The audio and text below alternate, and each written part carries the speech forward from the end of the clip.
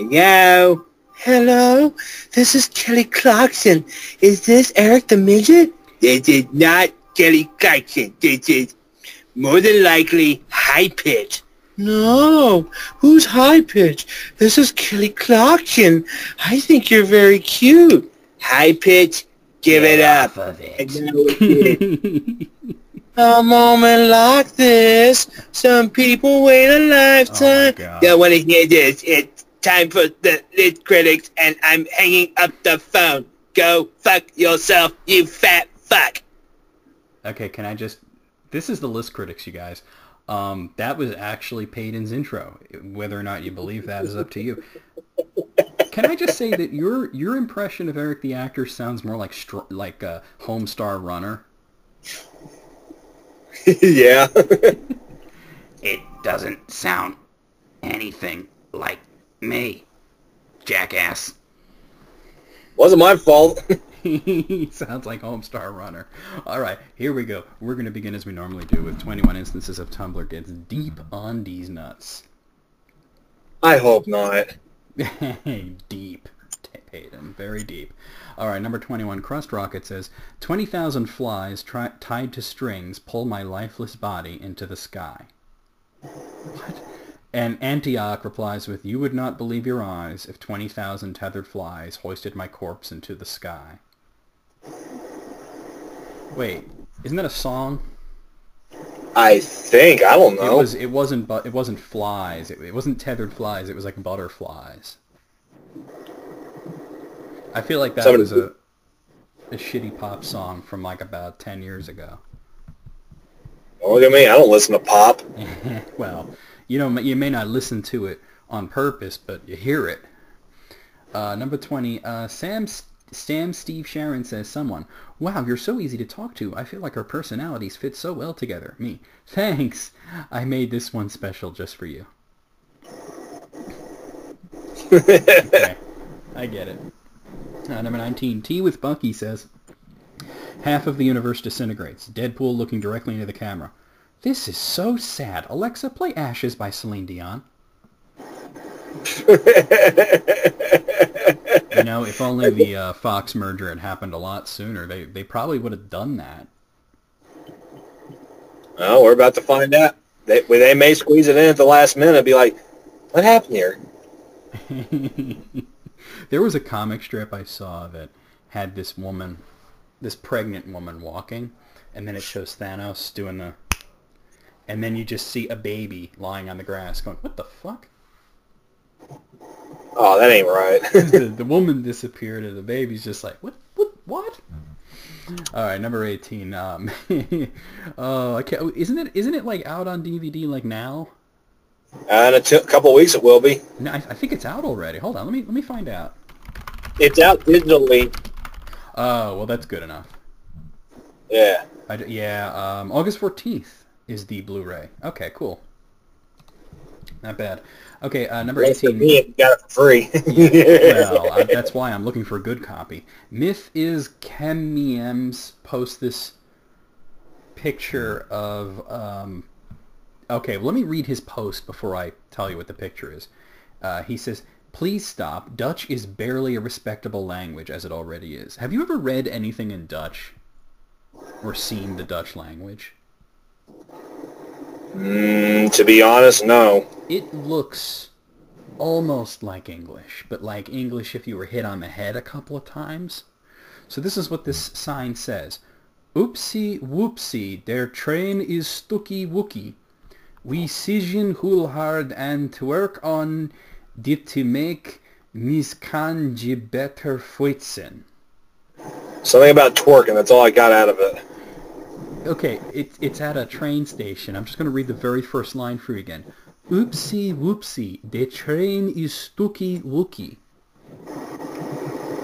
Oh no, the train is stopped. Yeah, like I said, Dutch looks so much like English that it looks like English if you're hit on the head a few times. You know what I'm saying? Yeah. All right. Number 17. The Queen...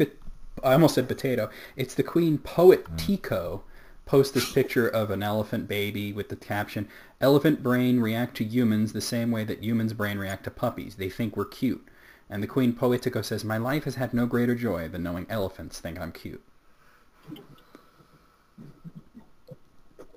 Okay. And you heard Gibbs give a loud sigh in the background. I don't know if the microphone picked that up, but I'm laughing.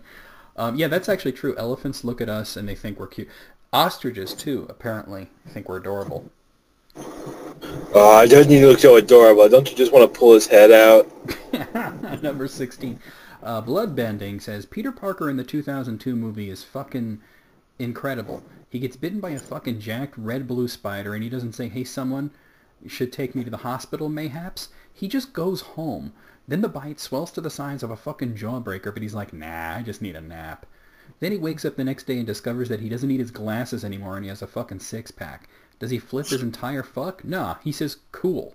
Iconic." And Laughing Fish says, 2002 Peter Parker had no health insurance. That's probably right. Wow. Oh, that's probably correct. Number 15. Wow, the text on this is small. Okay. So, Witty Usernamed posts a picture. Have you ever seen this thing where they put an octopus inside a mason jar and it can actually get itself out? Yeah. Okay, so they post some screen caps from that. And it says, "My buddy read an article about octopus intelligence. It was feeding time, and the handler dumped some shrimp into an octopus's tank. Then he went into another room and sat at his desk. A while later, a shrimp was tossed onto his desk. The octopus, upon finding one bad shrimp in the lot, had grabbed it, escaped its tank, crossed the hall, and threw the expired shrimp at its caretaker. Not only does this showcase their problem-solving capabilities, but also that it could have escaped at any time. It just broke out in time to chuck an off shrimp in indignation at its handler. That's not just intelligence, that's a human-like reaction. Kind of makes you wonder exactly how smart these guys can be." Queen's Jen says, "Oh my god." And then Rose Weasley 7 says, "I went to the aquarium once and we had a tour, and we walked past the octopus tank and it was duct taped shut. So I asked why, and the guy was like, well, we had a problem before because these fish were disappearing randomly at night and we had no idea why. Turns out the octopus had memorized the night guard's rounds and would creep out of its tank, crawl across the floor to the fish tank, have a little snack, and then be back in its own tank with the lid shut before the guard came back.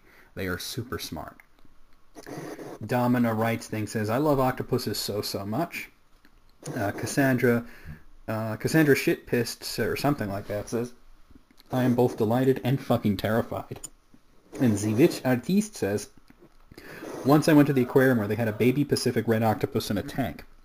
I had gone there to work on a few real-life sketches, obviously. I wanted to do one of an octopus.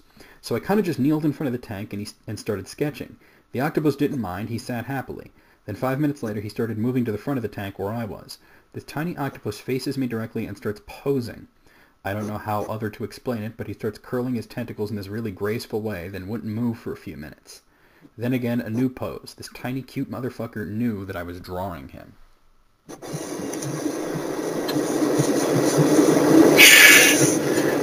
Octopus are the next evolutionary step for the fish. That's all I'm going to say. Like Remoraid? Something like that, yeah. Almost makes me feel bad that I ate some octopus yesterday. Almost. But not quite. Number 4. Brain How is it, by the way? Say that again? How is it, by the way? How is octopus? It has to be done correctly, or it tastes like shit. But it's delicious as long as it's prepared correctly, because it can be kind of tough. You know, it has to be kind of tenderized. But the flavor is there. Okay, so number 4, Brain Static says, "Y'all think being in a goth relationship means wearing white makeup together, but Mary Shelley lost her virginity on her mother's grave, so maybe step it up." And Holy Fuck-a-Bear says, "Mary Shelley carried her husband's heart around and lived in a crypt after he died. No one will ever be as goth as Mary Shelley." And then Zarita says, she also wasn't carrying like a mummified heart. Her husband's heart had calcified, meaning it had grown bone within itself and possibly around itself, and it is this heart of bone which she carried. When she was young, she carried it wrapped in a silk pouch, and when older, it was kept in her desk, wrapped in a page from his poem Adonais. Adonais was one of his last poems in which a deceased poet's subjects, nature, spring, and the stars, mourn him and long to join him in death. Then the narrator tells them not to mourn, for he has gone beyond where the minds and emotions of humans matter to the natural spirit that is the source of all beauty. Of his poems, it is this which he wrapped his heart in. There is none more goth. And then Island Delbergo said, it's sad to realize that Pete Goth was a hit so long ago. Jesus. Yeah, no one's ever going to top. I mean, she wrote Frankenstein. It doesn't get more goth than that. And she wrote it because she was bored. Just imagine if she had some inspiration. I know, right? I'm pretty sure she was inspired at least by that one. So she was inspired to write, like, I'm bored with this. Let me write something down. And she comes up with this timeless tale, you know? Okay, number 13, Teapots Ahoy says, when you're like, this show is very good. In fact, it is too good. I want something I can watch with 30% brain, and this is minimum 60% brain show. And Oncoming Derp says, all the time. That must be why people watch The Big Bang Theory. Or Rick and Morty. Oh, I ain't got nothing against Rick and Morty. I just hate the fans. I hated both. Yeah, the fans are just really super toxic. Number 12, Venice here says, truth or dare? Dare. Order me a pizza. And Sandpaper Dream says, I have been blind to the possibilities. You know? Damn. That sounds, yeah, that's a thing. Guys, try this out. Let us know how it goes. Yeah, let me know too, because I'm always hungry for pizza. Number 11, I Will Not Be Caged says, I'm tricking my students into writing a research paper by having them write an open letter and then strengthen their argument by adding evidence. They were allowed to write about anything they wanted for the first draft of their open letter, and one of my 10th grade boys decided he wanted to write about the girls who only like bands because their members are cute and don't really care about the music. I let him do it because I found that shutting down a student's idea at the first draft stage tends to make them more obstinate about the topic. I figured we'd get to the evidence gathering stage. He wouldn't be able to find scholarly sources and he would change his topic. Well, lo and behold, today he comes into class and tells me he's changing his topic. Apparently he couldn't find any evidence and he figured he was being kind of hypocritical because he gets really excited about athletes he doesn't even know, and the only reason that's different than fangirls is because it's him. He actually told me that he realized that writing the first letter would be pretty condescending. He's going to write about LGBT rights instead. The next generation, y'all. There's some good stuff happening. Well, that ended on a positive note, huh? All right. That works. Number 10, Spanish Skullduggery says, do you ever find things you wrote when you were little and you just really want to die a little? And then give an example. Me at age 11, I am a sea of feelings. I am an emotion. Yeah, that's top cringe right there. Something like that, yeah. That's bad. Emotion. Number 9, Public School Story says in 7th grade, our teacher made us submit an essay into a competition sponsored by a drug-free campaign. The essay basically had to be about how drugs are bad and our pledge to never do drugs. My friend won first place out of the entire district, and the reward was a check for $40 to be used towards college. That's not a whole hell of a lot of money for college, but okay. The check was written so that it couldn't be redeemed until 2017, the year we graduated, and my friend just now cashed it. She then proceeded to buy 7 grams of weed with her drug-free essay prize money. And then everything is better with a PH says, now that is big dick energy. It really is. I love it. That's so stupid. Like you say, there's going to be a prize. You tell them it's $40 for college. What is that going to buy you? 2 minutes in college? Maybe a textbook, and that'd be it. I don't know, man. You have no idea. I mean, those textbooks are more like $80. Jeez, they've gone up since I was in it. Oh yeah, and then it's post-dated for like several years. That's a dick move. All right, number 8. Ham for Harry Potter says, way too many parents need to learn the difference between a child being disrespectful and a human person expressing an opinion that differs from theirs. Jumping Jack Trash replies, my mom had a nice technique for this. When I'd give her sass, she'd say, I don't speak rude. What's that in polite personese?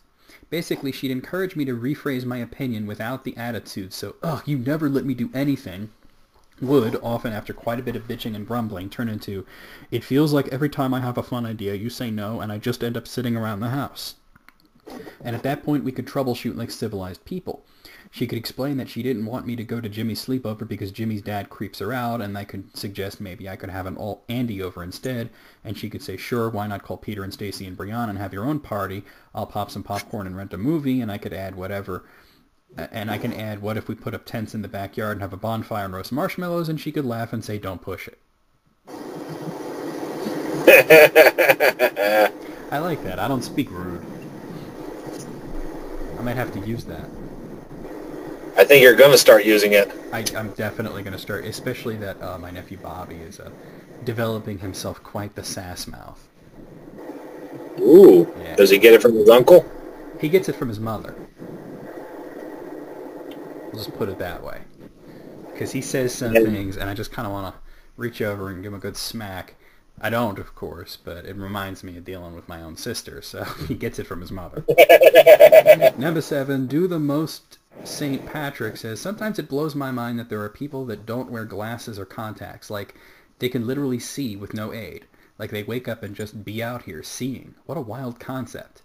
And Bumblebee Bat says, and people say stuff like, lol, don't you just hate it when you look up in the middle of the night and see a spider on your ceiling? Like, bitch, I could have Nicholas II, last Tsar of Russia, hanging from my ceiling fan, and I wouldn't be none the wiser. Trust me, wearing glasses and contacts suck. Well, I wear glasses, and I wouldn't say it sucks, because I need these shits. I do. I wear glasses and contacts, and it sucks. Why do you wear both? Because... Wait, you don't mean at the same time, right? No. Okay, because when you said you wear them both, I was thinking at the same time. That doesn't sound right. No. You should be able to see through time at that point. I wish. All right, number 6. Greeland says, can you imagine not being human and just living out your days as a weeping willow, though? Beautiful, by the water, unburdened, ideal. And Jealousy says, I want to be the one from Harry Potter that beats the shit out of everyone and everything. I like it. I mean, if you think about it, there's a lot of weird shit in the Harry Potter universe, and the fact that there's a tree that just beats the shit out of everything that comes near it is really great when you think about it. Yeah. You know that J.K. Rowling was having a good time when she wrote that part. Number 5, Jake English says, the power flickered 3 times. If we lose power, I'm quitting. Just give me 20 fucking minutes for my chicken nuggets to cook, please. Please. And The Skies Above Life says, I'm vegan and I hope your power runs out. What a dick. Jake English says, that's fucking nice and all, but the chicken is already in the nuggets. The power going out doesn't save a chicken. It's a nugget already. Sorry. Metal Gear Zeke says, I love this post because they said they're a vegan like it's a Fallout skill check. Jesus. And then somebody photoshopped that into Fallout 4. Oh, it's funny. Okay, number 4, Petite Pot Princess says, the idea of ghosts that moan may have been started by children that heard their parents having sex in an adjacent room and denied having heard it. That could be true. I like it. Okay, number 3, Devashta Narada says, you know how in musicals the couple will start singing the same song no matter how far apart they are? What if that happened in real life? What if you were just at a restaurant and one day and you just randomly started singing because your soulmate decided to sing a duet in the shower? And then Calfacat says, oh my fucking god. What if this is why you get a song stuck in your head? Because your soulmate is singing it somewhere. And Tuesday Moose Day says, it got better. And Desitel is my top says, Jesus Christ. And then Yukono says, I don't want to be soulmates with someone who keeps singing Cotton Eye Joe. Too bad. It's true, because when you get a song stuck in your head, it's never a song that you want to be stuck in your head. Stinky britches, you got stinky britches. Number 2, Galaxa13 says, you know what I want more of? Variety in aliens. No, I don't mean more designs for alien species. I mean variety within a species. They always seem to have the same government, the same culture, the same religion, the same language. Come on, humans don't work that way. Say, there's a koalar over there. What are they saying? No idea. What? That's a Kinsian koalar. I'm a Cerulean koalar. You'd have just as much luck understanding them as I would. You're lucky I even speak human. Human isn't a language. What? Okay. I get it. We That makes sense. We must speak the universal language of everyone and everything. English. When you think about it, like you watch like Star Trek and all the Klingons spoke Klingon. Like they had one language for their whole fucking species. We don't have that shit. Of course not. Yeah.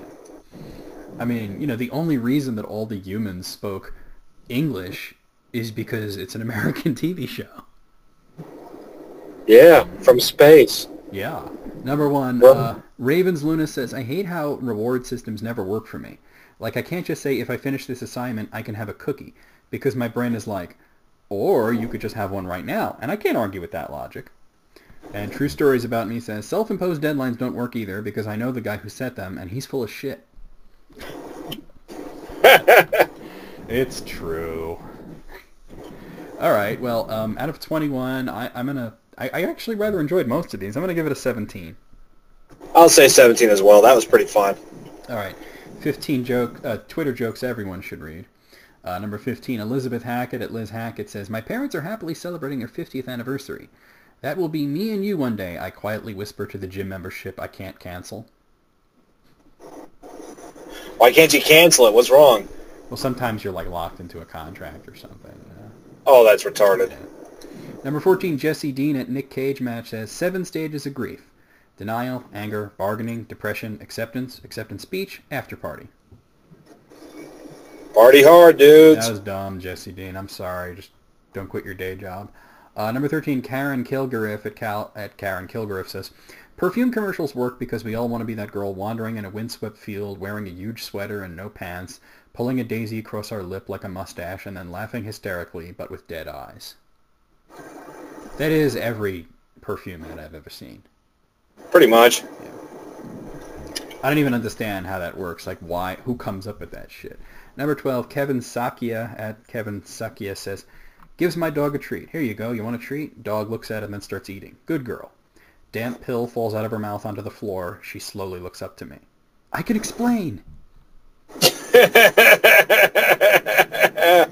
You know, we got the dog's heartworm medication from the vet the other day, and they actually made the heartworm medication taste like liver. So the dogs just gulp it down. Good. Yeah. Number 11, Simon Holland at Simon Holland says, once you realize that you don't need a special occasion to buy a cake, the second part of your life begins. That's very true, actually. Yeah. And man, does it suck. Yeah, because then you realize why your parents told you that you couldn't eat an entire cake, because it's a really terrible idea. Terrible for my thighs. Well, no, it's terrible for your stomach, too. I mean, you eat an entire cake, you're going to regret that shit. And terrible for my colon, too. You said terrible for your thighs. That is... What? Are you a woman or what? What the hell was that? My legs chafe real easily. Let's put it that way. Oh, that's the sugar. I thought you meant like your thighs were getting fat, and I'm just like, who the fuck cares? Yeah, who does care? I'm just worried about my legs chafing is all. Just, if anybody ever calls you fat, just tell them you're thick. With two T's. Yeah. Okay. Number 10, Ian Sausage at Stephen J. Molly says, Priest, we are gathered here today to mourn the passing of, looks at the casket suspiciously, Erwin Schrödinger. All right, I get it. It ain't funny, but I get it. It's more clever than funny. Number 9, and you know that Peyton doesn't even get it. You can tell because he's not reacting at all. Something about Aaron Schrödinger. You know who Schrödinger was? Is that a homonym for slong or something like that? No. It was a real guy. He was the guy that came up with the idea that, like, if you the example was that if you put a cat in a box where you couldn't see it, the cat was in a quantum reality where it both existed and didn't exist at the same time, and it only exists once you open the box and can see it. Huh. Yeah. That's a simplified version of it. So the idea is, like, is he really in that casket or not? All right. I told you it wasn't funny. It's clever, but it's not funny. Jake Wiseman at Wiseman Jake says, one of the sadder moments in all our lives is when we put down Microsoft Word as one of our skills on our first resume.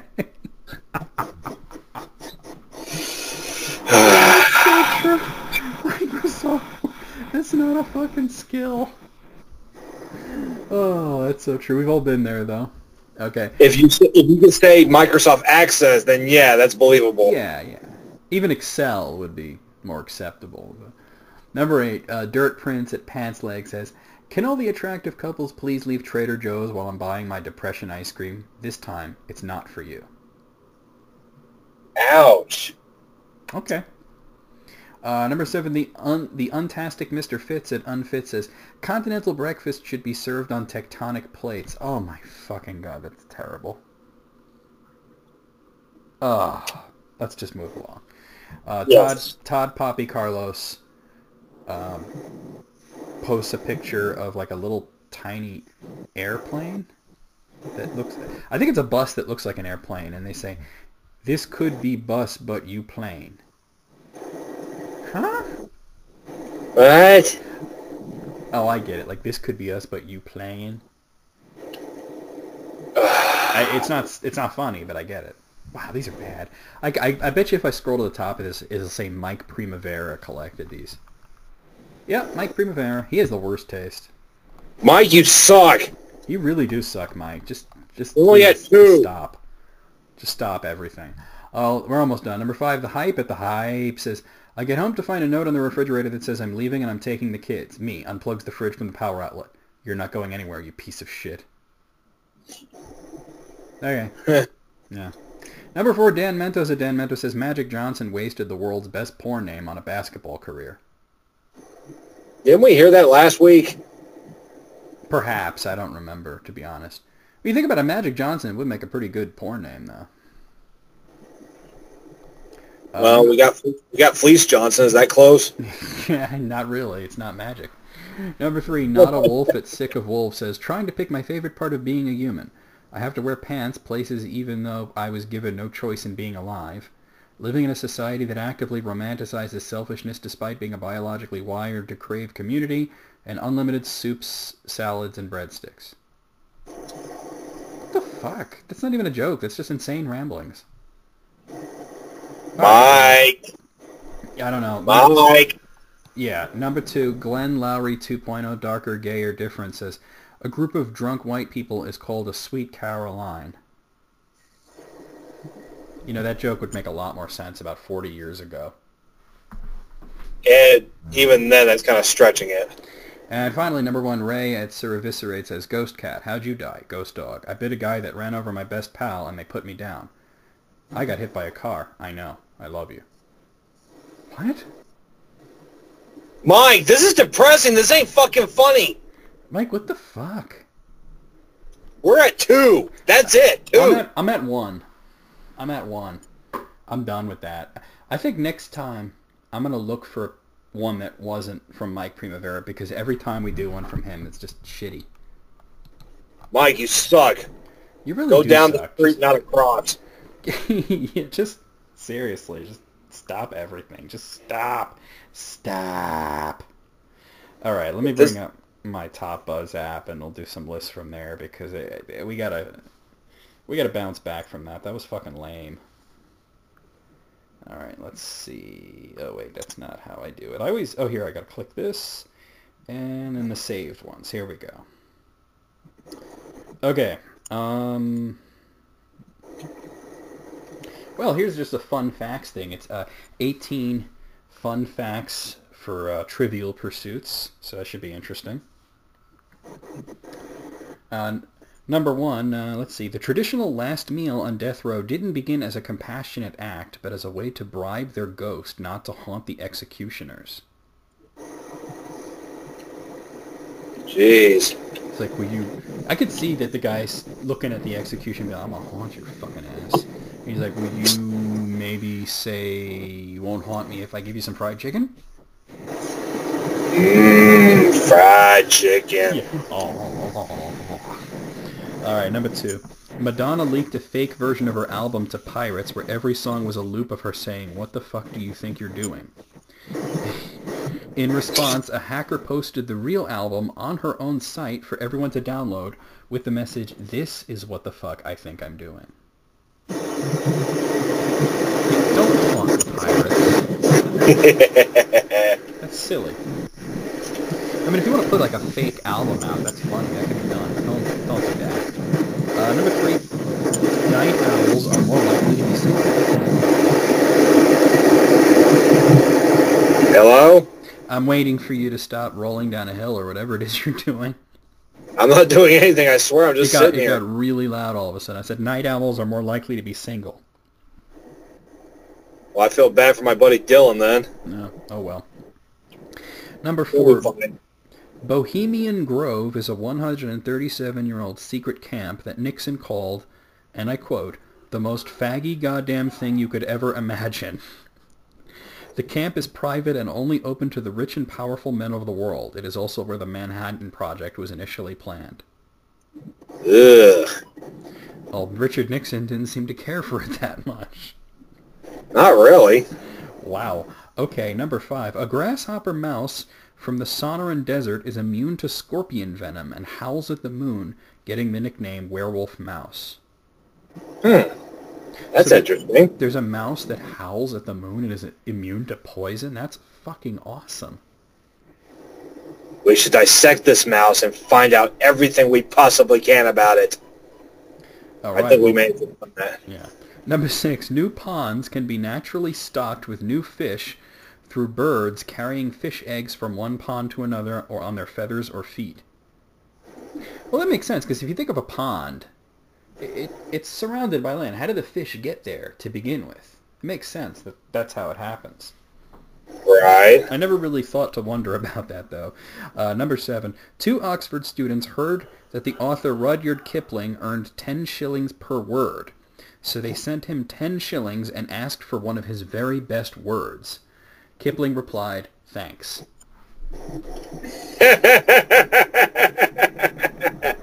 That reminds me of a story I heard about Calvin Coolidge. He was the president, of course. I'm sure you know that. But he had a nickname, Silent Cal, because he was a man of very few words. And there was this woman that came up to him at a some sort of presidential function, some party that he was at, and said, I bet my husband that I could get more than 2 words out of you. And he looked her dead in the eye and said, you lose.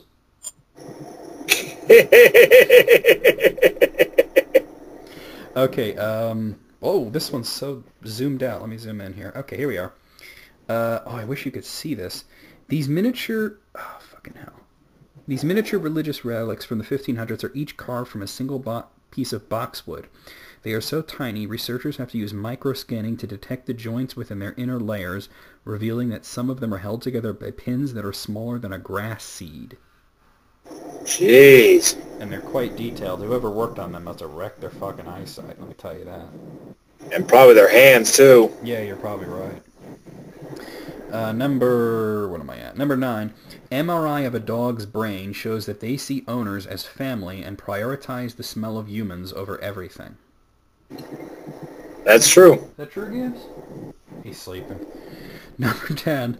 A black robin named Old Blue has become the mother of her entire species when she was the last fertile female in a group of 5 robins. There are now 250 black robins on the Chatham Islands and have raised their status from critically endangered to endangered. Uh-oh. So that's good. She got busy, huh? Yeah. Pooping out some eggs. Number 11. Having the guts to fight used to mean soldiers being diarrhea-free and thus able to participate in battle. Huh. I believe that because you know that most people who died in the Civil War died from disease. Yeah. So, number 12. Studies show having an exercise habit leads people to unknowingly create other, often unrelated good habits like using credit cards less. If you say so. Yeah. I ain't got no credit cards. I barely exercise. Well, I think they mean having them but not abusing them. Number 13. The city of Florence, Italy, has had the same wealthiest families for 6 centuries. Well, shit, that's some old money, huh? Yeah. Yeah. Number 14. How am I supposed to react to that? Oh, that's Like interesting. this. That's very interesting. Like this. Yeah. It made me laugh. That's all that matters. Number 14.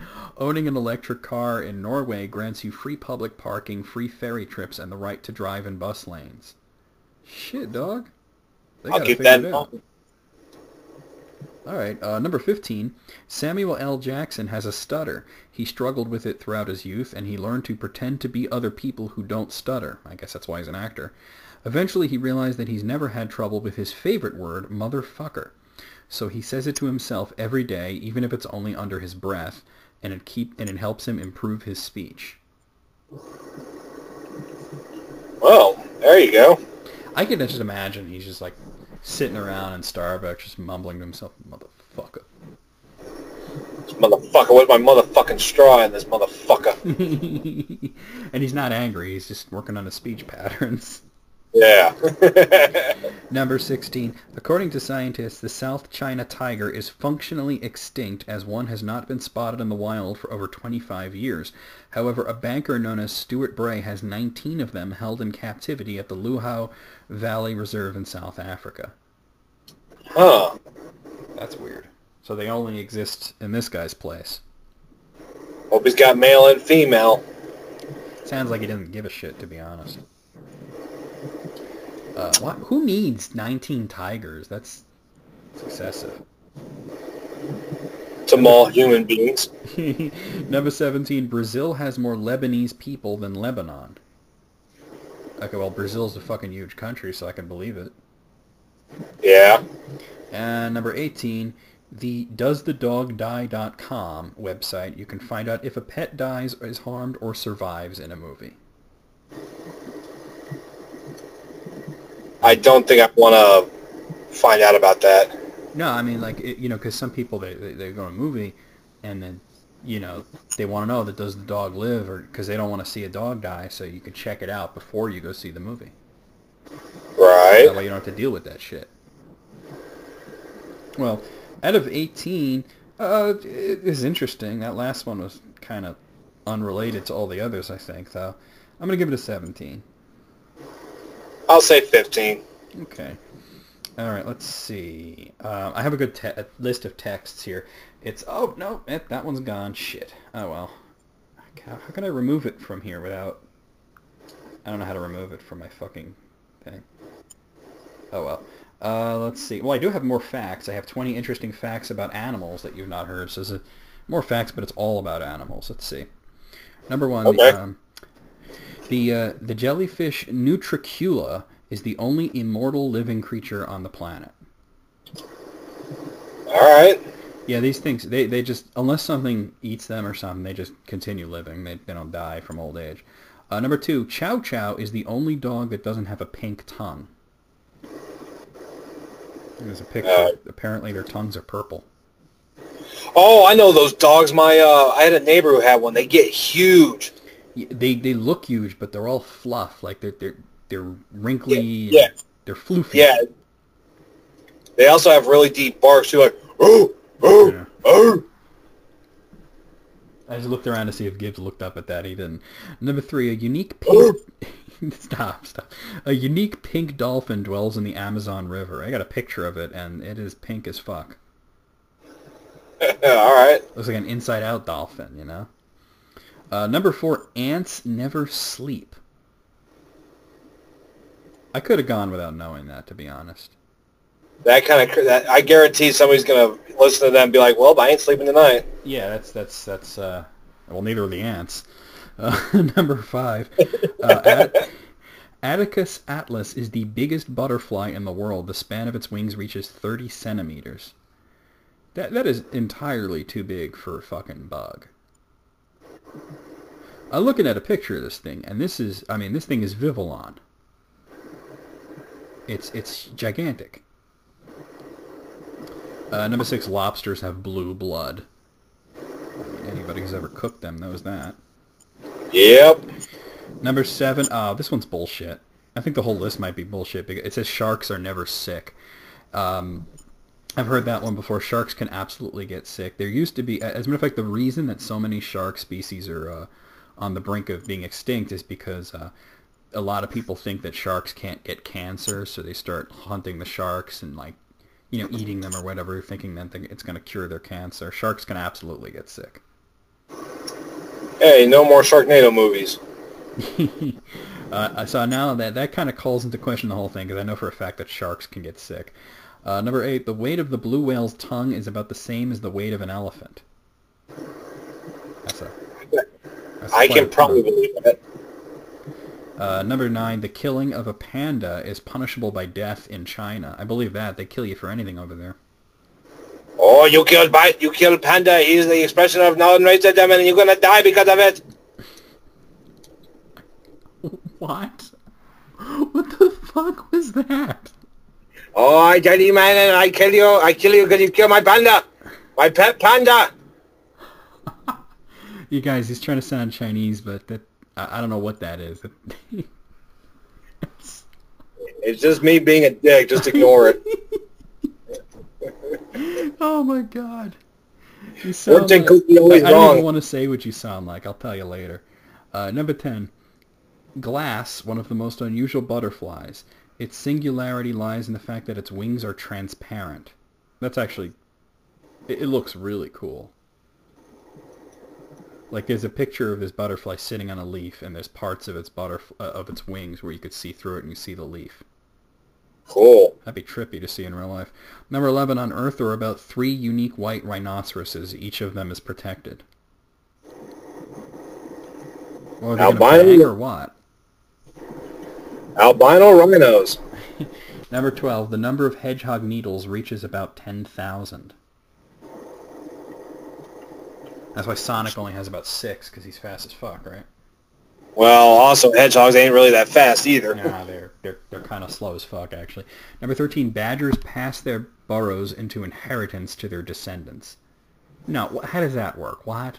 You think a badger goes to like a badger lawyer and comes up with a will? I don't think so. I don't know. That's dumb. Number 14, fish stone is the most poisonous fish. I feel like it's a setup to a joke. Like somebody's going to be in the background going, how poisonous is it? Well, let's find out. Number 15, that's not. Sheep can remember people's faces. Okay. I'm kind of rushing through this because I'm thinking this whole thing's kind of dumb at this point. Number 16, an amazing kind of dove is a crowned pigeon. Well, what the fuck makes it amazing? It's derpiness. Probably. Number 17, the smallest fish in the world is called Paticrypus progentica, and it's only 8 millimeters long. See, that's interesting. That's fucking tiny. That's what she said. Number 18, the ugliest fish in the world was a dropfish, although in my opinion it is very nice. So suddenly this list has an opinion? The thing is ugly. It looks like an enemy in like a Half-Life game. So, shoot it. Just awful looking. Number 19, mollusk hellscap vampire is considered by scientists to be the most mysterious creature on the planet because these mollusks live at great depths and only met only a couple of times. Met what? A couple of times. All right, well, here's the last one. Number 20, the Japanese salamander to date is the largest amphibian when it can reach 160 centimeters in length. All right, what do you think? Out of 20, I think this was fucking dumb.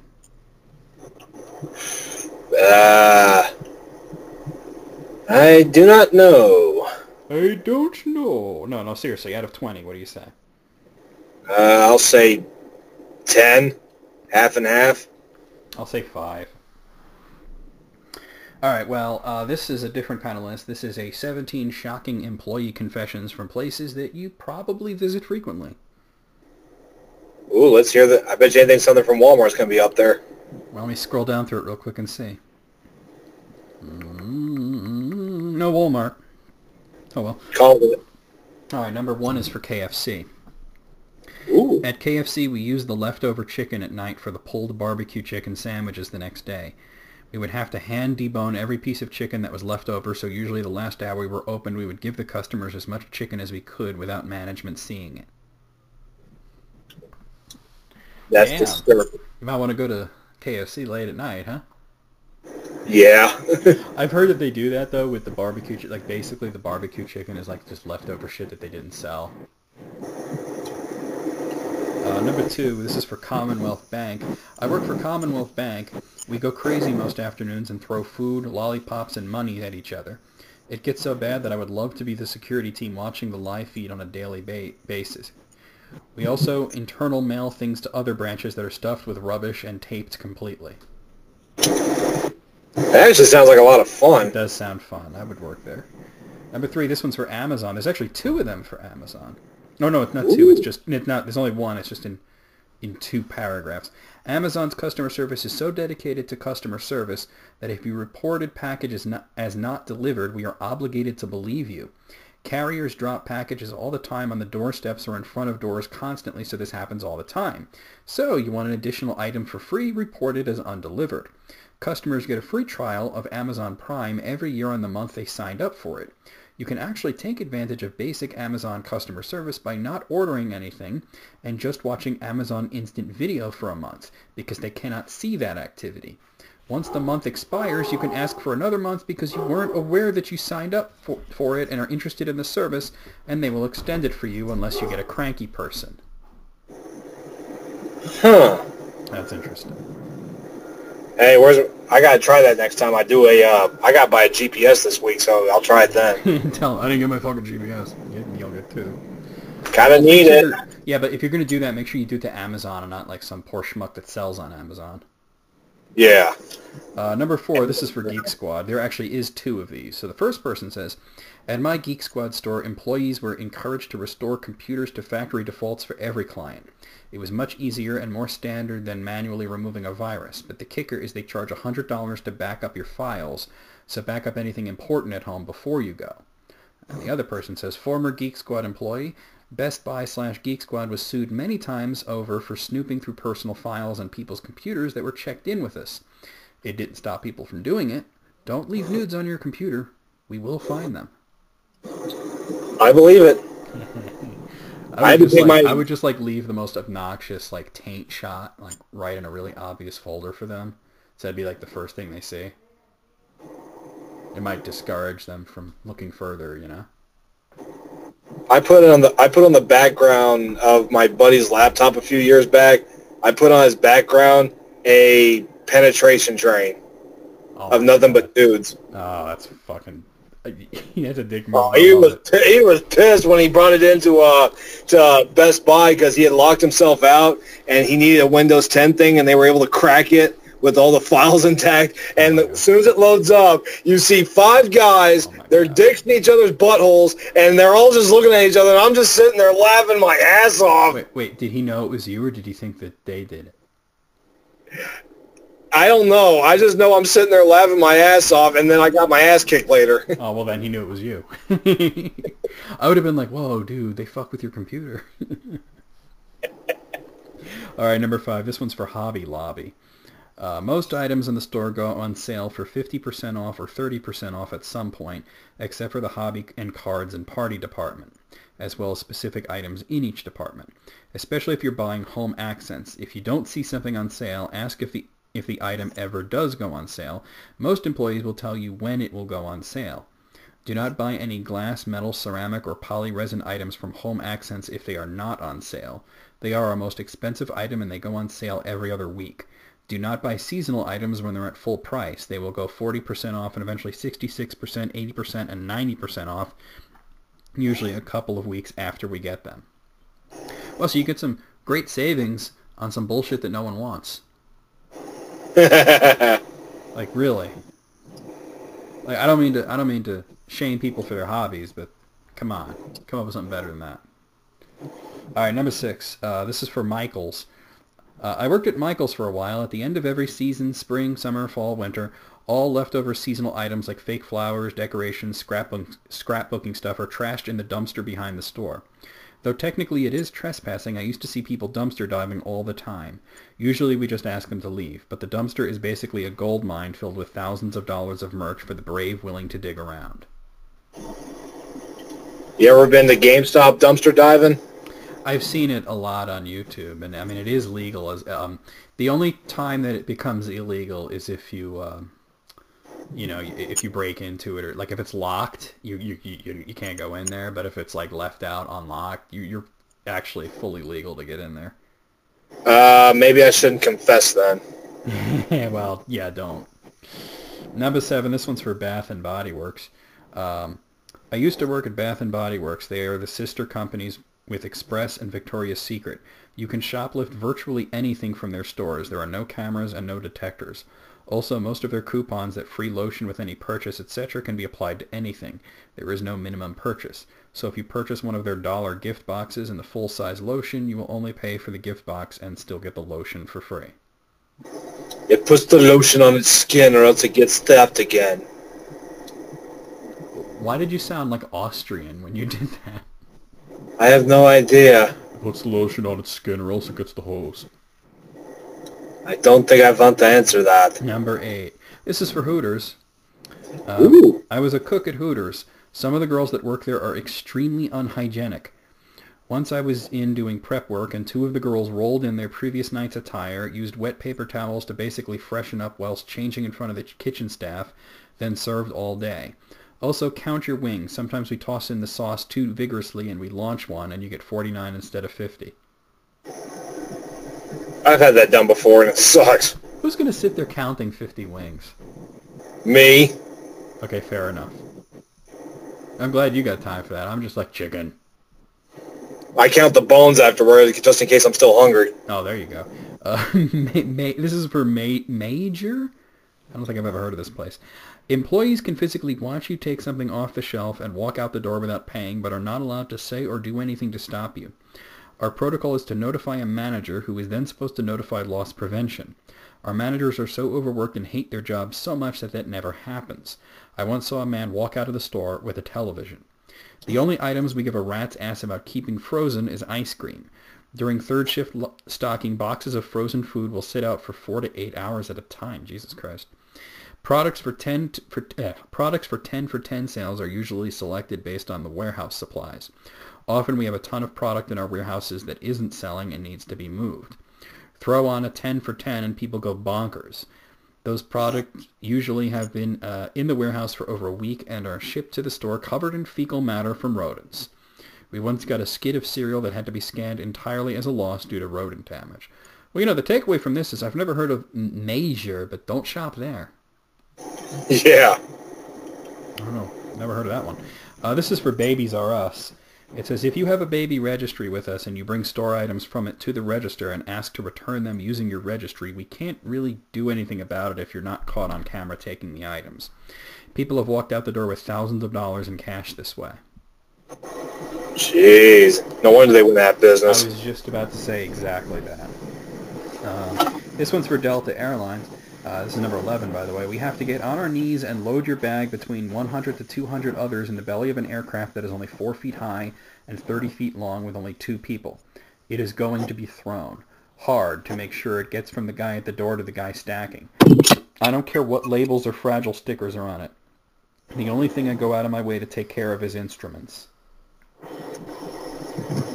Shit. Damn. Don't fly Delta, kids. Number 12, this is for Godiva. I worked at Godiva for a while in 3 locations. Don't buy anything fresh dipped, especially the fruit, especially if it has more chocolate than normal. I have seen people scrape mold off and dip the fruit anyway. I have seen things fall on the floor and picked up and re-dipped. You can't tell under all the chocolate. Bonus, the shakes are just powder mixes, not worth $6, trust me. They are also about 1,000 calories and up each. Good thing I've never heard of this place. You've never heard of Godiva chocolate? I'm sure I've heard of it, but I've never eaten it. Well, they sell it in stores too, but they also will have like their own like store, like usually in a corner shop in a mall. And they have like chocolate that costs way too much money when you can get a Hershey bar across the street. Oh, that's probably why, because I don't overpay for chocolate. Yeah, it's, Number 13, this is for Pizza Shop. Worked at a mom-and-pop pizza store when customers routinely ordered right before closing or didn't tip. I would roll down my windows, take their food out of the pizza bag, and hold it out of the window to make it cold. In the summer, I cranked up the AC and held it by the vent. Well, I mean, Gee. Look, I can agree with doing that to people who don't tip, but just because people are ordering right before closing, you're still open, right? That's a dick move. It's more in a dick mood. That just ain't right. Yeah, that ain't right. This is for Ben and Jerry's. We're trained to slight scoop you, to fluff it up to make it seem like a whole lot while not really giving you a lot. So for that $4 a scoop, you get, well, not a lot. I was the only one to wash my hands when returning from the bathroom when serving ice cream to guests at my location. I also was the only one to make sure my hair was pulled back. Yes, there were hairs in the ice cream. Ew. Wonderful. Well, number 15, this is for UPS. Your UPS person is timed to the minute. Most residential stops are given a 3-minute allowance for the truck to be stopped, unbuckle, open the door, find the package, come to your door, knock or ring, and then leave the package or leave a note. And lastly, to get back to the truck and leave. Any time spent over that can result in disciplinary action for the driver. If your driver stops to talk, that's because they've made an allowance for you specifically. If your driver seems cold or quiet, they may need to make up some time lost, or they just want to get home. Your UPS driver always knows what is in your discreet package if it comes in a bag or a plastic envelope. Do not make a claim that you never received a package just to get a free item. More than likely an investigation will begin, and every package you receive will need a personal signature every time. If you really want to tip your UPS guy, give him dog treats and or gift certificates to buy new shoes. Dog treats get expensive, and we need to buy shoes 2 to 3 times a year. That makes sense, I guess. Okay, I guess that's one reason why I will not work for UPS unless I'm hauling their freight, and that's it. There you go. I got 2 here for aquariums, just in general. The first one says, I worked at an aquarium, and at that aquarium there was a problem with the water in one of the tanks. Basically, the sea stars were dying at an incredible rate, but it was more expensive to fix the water than to keep buying sea stars, so they just let them die. That's sick. And the second one says, fish do not ship well. The number of fish we would receive dead was shockingly high, especially in the summer as they were not shipped with heaters or coolers, causing the bags they were shipped in to overheat and kill the fish. Of course, in a bag with 20 fish, as soon as 1 or 2 died, the dead bodies contaminate the water, killing the other 10 fish in the same bag. It was not unusual to see several bags full of dead fish every week. That's messed up. There's got to be a better way to do it then, right? Right. Holy shit. All right, and this last one's for JCPenney. At JCPenney, employees at my store location are allowed to wear brand name merchandise like clothes and accessories as long as they are returned to their places after clocking out. It saves us from having to buy nice clothes to work in. It also advertises products better than boring stationary mannequins. Okay. I don't really care about that. I usually wash my clothes before I buy them anyway. Well, yeah, I mean, you always should. Or after I buy them anyway. Aside from that, oh yeah, I mean, you're not shopping at JCPenney. But, you know, like, it's a good thing to do that anyway, just because you don't know how many motherfuckers tried that shit on. Hell, I could have jerked off in one of them. Ooh, I hope not. Well, out of, how many was it? It was 17. I'm going to say 15 on this one. I'll say 15 as well. That was pretty good. Interesting. I got to take that out of my saved list, and let's see what else I can do here. Got so many in here, it's just a matter of picking which ones, you know? Yep. Ooh, this sounds good. 10 times customers just couldn't understand just how wrong they were. Oh. You know, whatever asshole came up with the phrase, the customer's always right, should be resurrected and then shot in the face. And then pissed on. Yes, I agree. Okay, number 1. I'm allergic to anchovies, so no anchovies in my Caesar salad. There's anchovies in our Caesar dressing. What would you like instead? No, there's not. I had it last week and I didn't taste them. I grind anchovies into that dressing every single day. So they're not allergic to anchovies. You know, you don't have to make up a lie. Just say you don't want them. Exactly. Just go for it. Yeah. You know, my mother claims that she hates anchovies, but she'll put Worcestershire sauce on shit. And I'm like, Ma, that's made from anchovies. Yep. And she's like, well, it doesn't taste like them. And I'm like, Ma, it's anchovy flavored juice. It is anchovy. All right, well, note to self, whenever I come to NecroVMX's parents' house, when I barbecue, make sure I leave out the Worcester. Yeah, but my mom likes it. She just claims that she doesn't like anchovy. It's weird. All right, well, number 2, customer. $11.50. The deal says any 2-foot-long sandwiches for $12. Yes, but one of the sandwiches you got had a regular price of $5.50, so it was cheaper. This is ridiculous. I want to see a manager. Actually, forget it. I'm never coming back. What the fuck? Do they not realize that $11.50 is less than $12? Are they that dumb? $5, please. Darn, I only got 7. Number 3. That tilapia is not a real fish. I work in the seafood department of a grocery store, and I repeatedly told her that it is indeed a real fish and can be fished for. She insisted that tilapia is like the McNugget of the sea, and that it is actually just a mixture of different fish parts combined in a factory and sold in fillets. So many other dumb customers, but that one sticks out to me. Jesus. You absolutely probably should not eat tilapia because first of all, it doesn't taste very good. You know, it's basically got no flavor. It's a bottom-feeding, garbage-eating fish that has a high mercury content. So it's basically a good idea to avoid it. But it's not like some weird frankenfood. All right, number 4. Your computer you sent to me is broken. Fix it. We don't provide computers to anyone. This is company name. I got a computer from you guys to use for school 2 weeks ago. Give me a new one now. Where did you get it from? You. What was the company's name? My God, you're so annoying. I got it from different company name. Well, you'll want to contact them. This is company name, and we don't provide computers. Brief silence. This is your fault. Hangs up. What was up with that? Somebody had a wild hair in their ass, huh? Something like that, yeah. It's like, what? All right, number 5. I made lentil soup for the kitchen I worked in as a teen, but I put carrots in later than I should have, so they still had a slight crunch when the first customer bought a cup.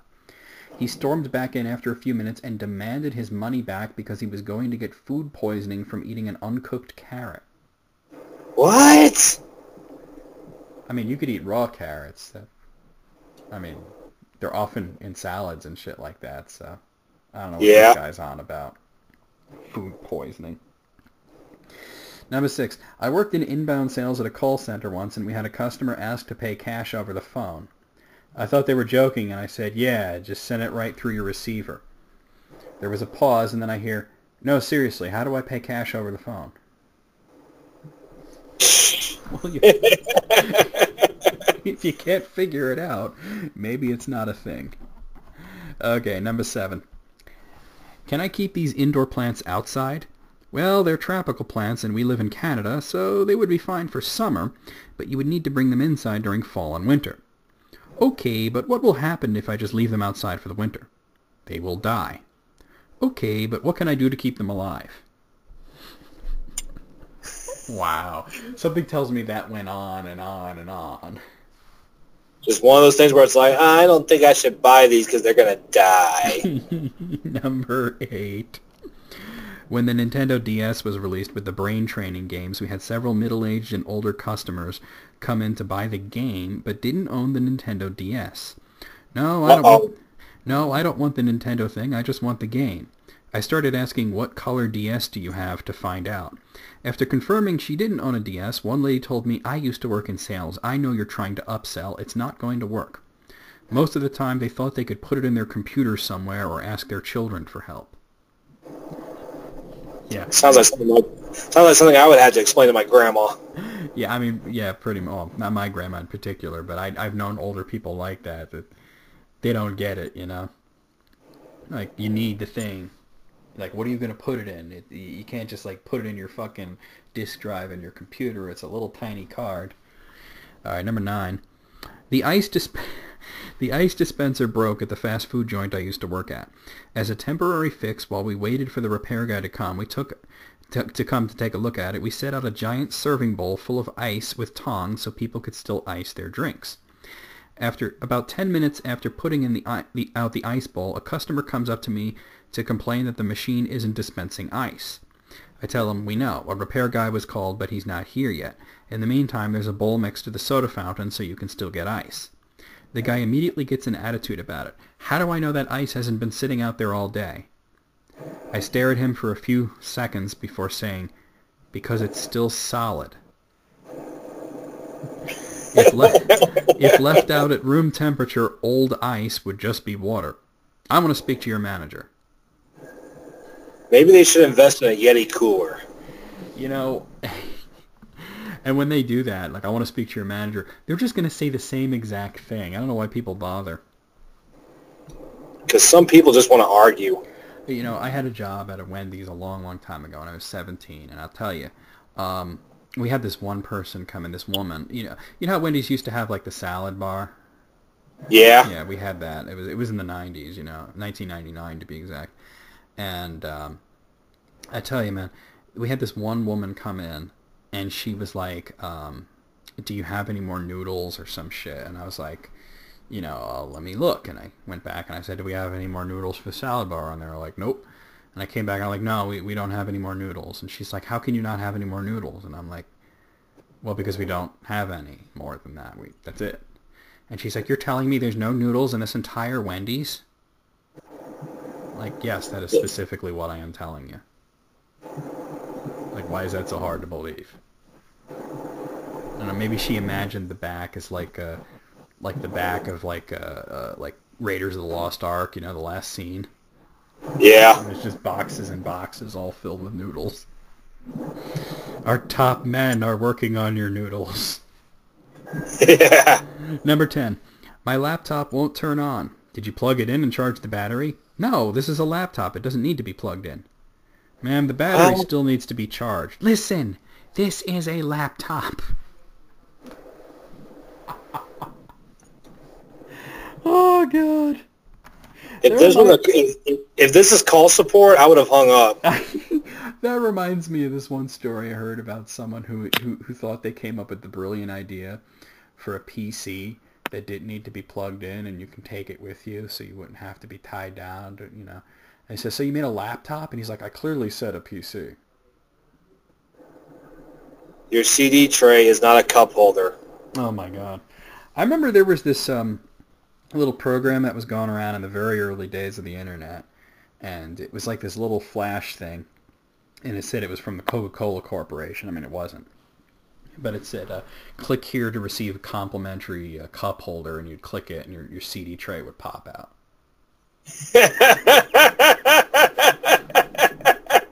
Thought it was pretty cute. Jesus fucking Christ, it's not that funny. Yeah, it is. Holy shit, Peyton. I mean, it's funny, but goddamn. Well, what do you say out of 10? I'm going to say 8 on that one. That last one. I'd say 11 just for the last one. That wasn't part of the list. I wish it was. Oh, my God. Now you got me going. 7. No, 8. I don't know. He's losing it. I think I heard him say 8. I don't know. Damn, son. Damn. Okay. I think I'm all right now. I don't know. Cup holder, huh? Okay. Let me find another list here. Okay, here's one from Cracked. It's 22 times crazy ideas were the only ideas that worked. Oh, God. Let's hear it. Okay. Well, number 22, 2 dolphins in a Chinese zoo swallowed so much plastic that they couldn't eat. So the zoo called on the world's tallest man to reach down their throats. Bao Shisun's arms are nearly 3.5 feet long, so he was able to reach where the doctor's surgical tools could not. His arms also had the advantage of being flexible. Huh. I imagine, being called up and we're like, we need you to pull a bunch of plastic out of a dolphin's stomach. And I was like, what makes you think I can do that? Well, you're really fucking tall. All right, number 21. The Air Force needed a supercomputer but didn't have the budget, so they hooked together 1,716 Sony PlayStation 3s. The result is a massive computational mega machine known as the Condor Cluster. It costs 1/10 the cost of a traditional supercomputer. It's open source, and universities are using it to build everything from artificial neural networks to models that will prove Einstein's theory of relativity. Huh. Damn, way to go, PlayStation, huh? Yeah. Number 20. Soldiers in Iraq have a hard time seeing deadly tripwires, so they carry cans of silly string. Silly string will cling to hidden wires when sprayed into the air. It's not standard equipment. Marcel Shriver has organized the delivery of over 120,000 cans of the stuff to Iraq after his son was taught the technique by a group of U.S. Marines. Well, good on them. That's not even silly string. That's serious string right there. Yeah, it is. Number 19. A doctor had a patient who was hiccuping at a rate of 30 per minute for 72 hours. He finally cured them by massaging the man's butthole. What? No, seriously. Hiccups are closely connected with the vagus nerve, which runs all the way from your brain to your diaphragm and finally near the rectum. Okay, look, I hate hiccups. But next time I have really bad hiccups, I don't think I can bring myself to play with my butthole. I'll pass on that. I'll just wait for it to stop. You could probably find a woman to toss your salad for a little bit. That'll probably make it work. Well, I wouldn't care about hiccups at that point. But I'm just saying, that's really weird. Like, I wonder if the doctor knew about the vagus nerve or he was just a pervert. Let's just say yes to both. Like maybe the guy's like, "Wow, doc, you cured me," and he walks out, and the next patient comes in and is like, "Hey, so I got this really bad headache," and the doctor puts on a new pair of gloves and is like, "Bend over." Like that. I am shaking my head to that one. One treatment only. All right, number 18. 6th century doctors needed a way to suture wounds, so they used driver ants. An ancient medical document called the Shruta Samhita documents this practice, which is still in use today in some parts of the world. The trick is to get the surgery ants angry enough to bite you and then twist off their bodies once they've latched on. How the hell do you piss them off? Blowing on them or telling them that they're dicks? Get bull ants to do it. Number 17. Viginella, Italy is completely in shadow 84 days a year, so they built a giant mirror to catch the sun. The town sits in the shadow of the Italian Alps, and the surrounding mountains completely block the sun. The giant mirror is run by a computer that follows the movement of the sun to light up the center of town. That's like a reverse Mr. Burns. Something like that. Yeah. Number 16. Bengal tigers keep sneaking up on people in the Ganges Delta, so they wear masks on the back of their heads. Tiger attacks got so bad that 60 villagers a year were being ambushed by tigers as they went about their jungle-related activities, and somebody noticed that tigers don't attack people who are facing them. Bitch, I see you. I see you. I like that. I have eyes in the back of my head, motherfucker. Number 15. Tokyo had a serious problem with suicides in train stations, so they installed blue streetlights. They found that blue lights reduced crime by 9%, so they decided to try their effect on suicide. Since the change to the lighting, there have been no suicide attempts. Not only is blue a calming color, but it also reminds people of police lights, so they feel like they're being watched. It's interesting. Number 14, the Baltic states wanted freedom from the Soviet Union, so they joined hands and sang songs. It was 50 years after the deal that left Estonia, Latvia, and Lithuania members of the USSR. At the Estonian Song Festival, residents of all three countries formed a chain 360 miles long and braced for impact. None came, and all three countries were held free elections within the year. Cool. I don't know why that's funny to me. Imagine a bunch of Eastern Europeans swaying back and forth.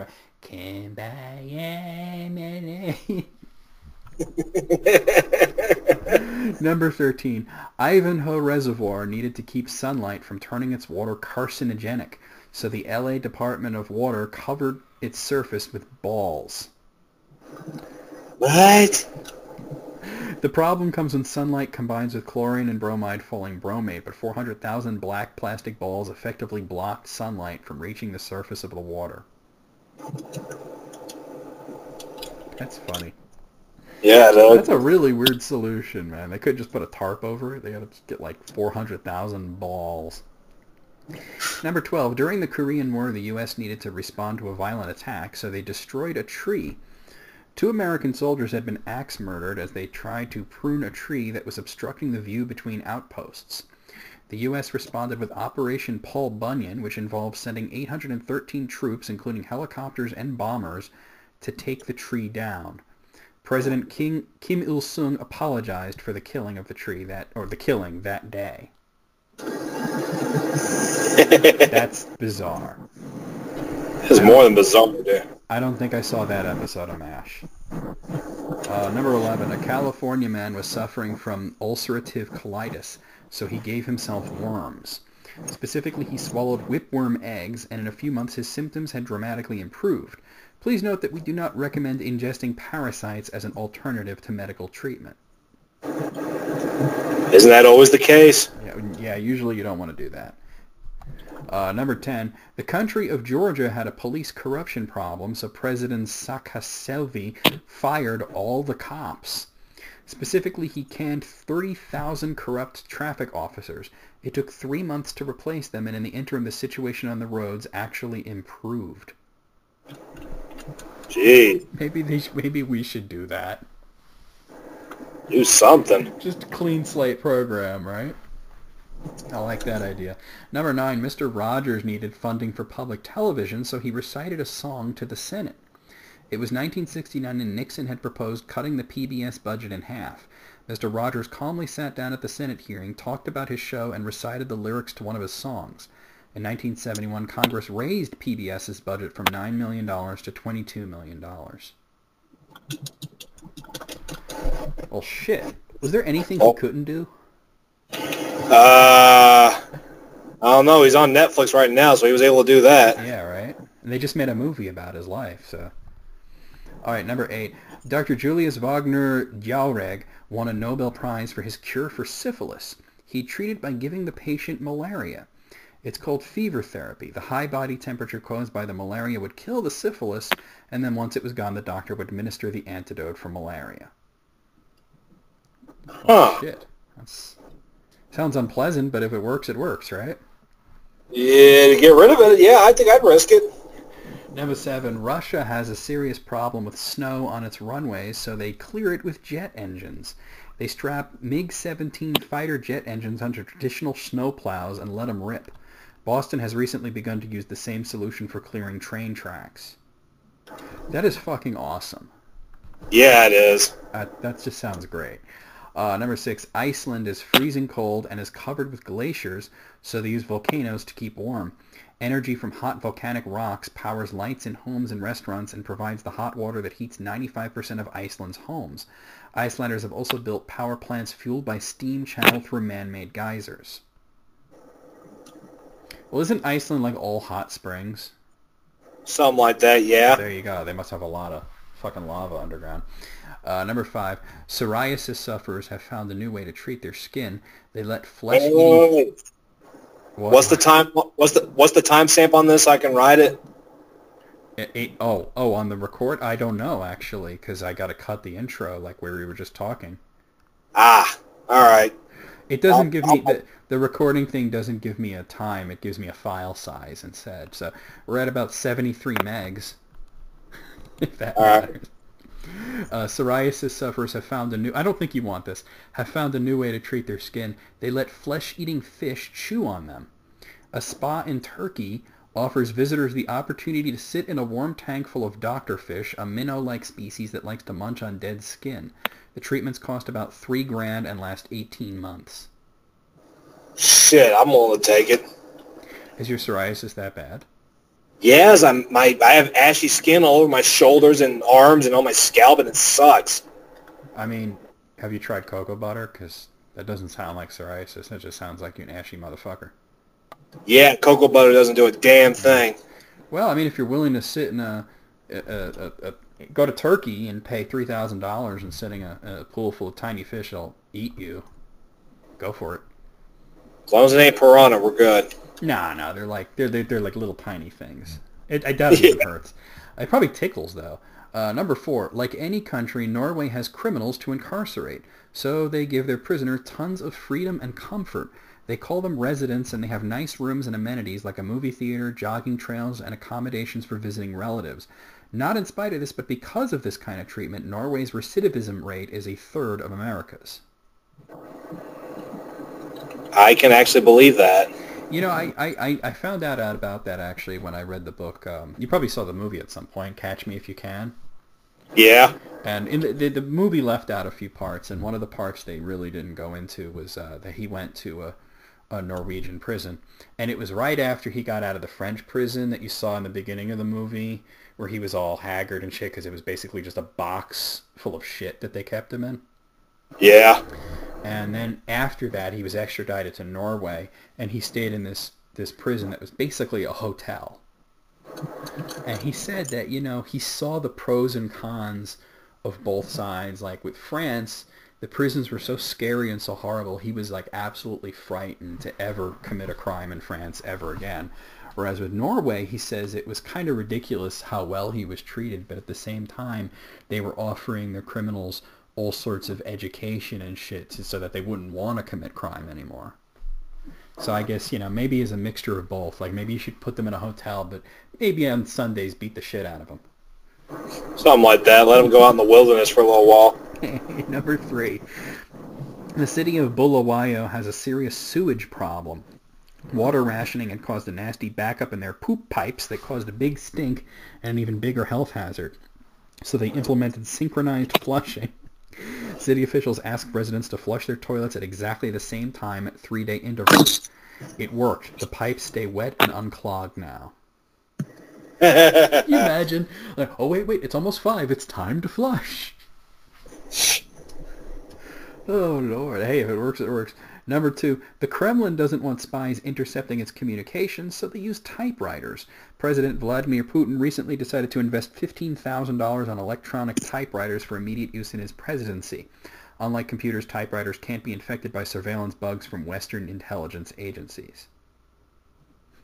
Ancient technology does have its advantages for the most part. Hey, they went low tech. I can respect it. And number 1, a Nevada gym teacher stopped a school shooting. She did it by hugging the shooter. When a 14-year-old student opened fire in the school hallway, Jen C. Fagan approached the shooter, told him to drop the gun, then pulled him into a bear hug and promised not to leave him. 2 students were injured in the shooting, but made a full recovery. You know, I gotta say, that may have worked out one time, but I wouldn't recommend it. I mean, maybe the next time it's not a kid like that. Maybe it's a kid like Eric Harris, you know? Jeez. So I wouldn't recommend doing that. It may have worked.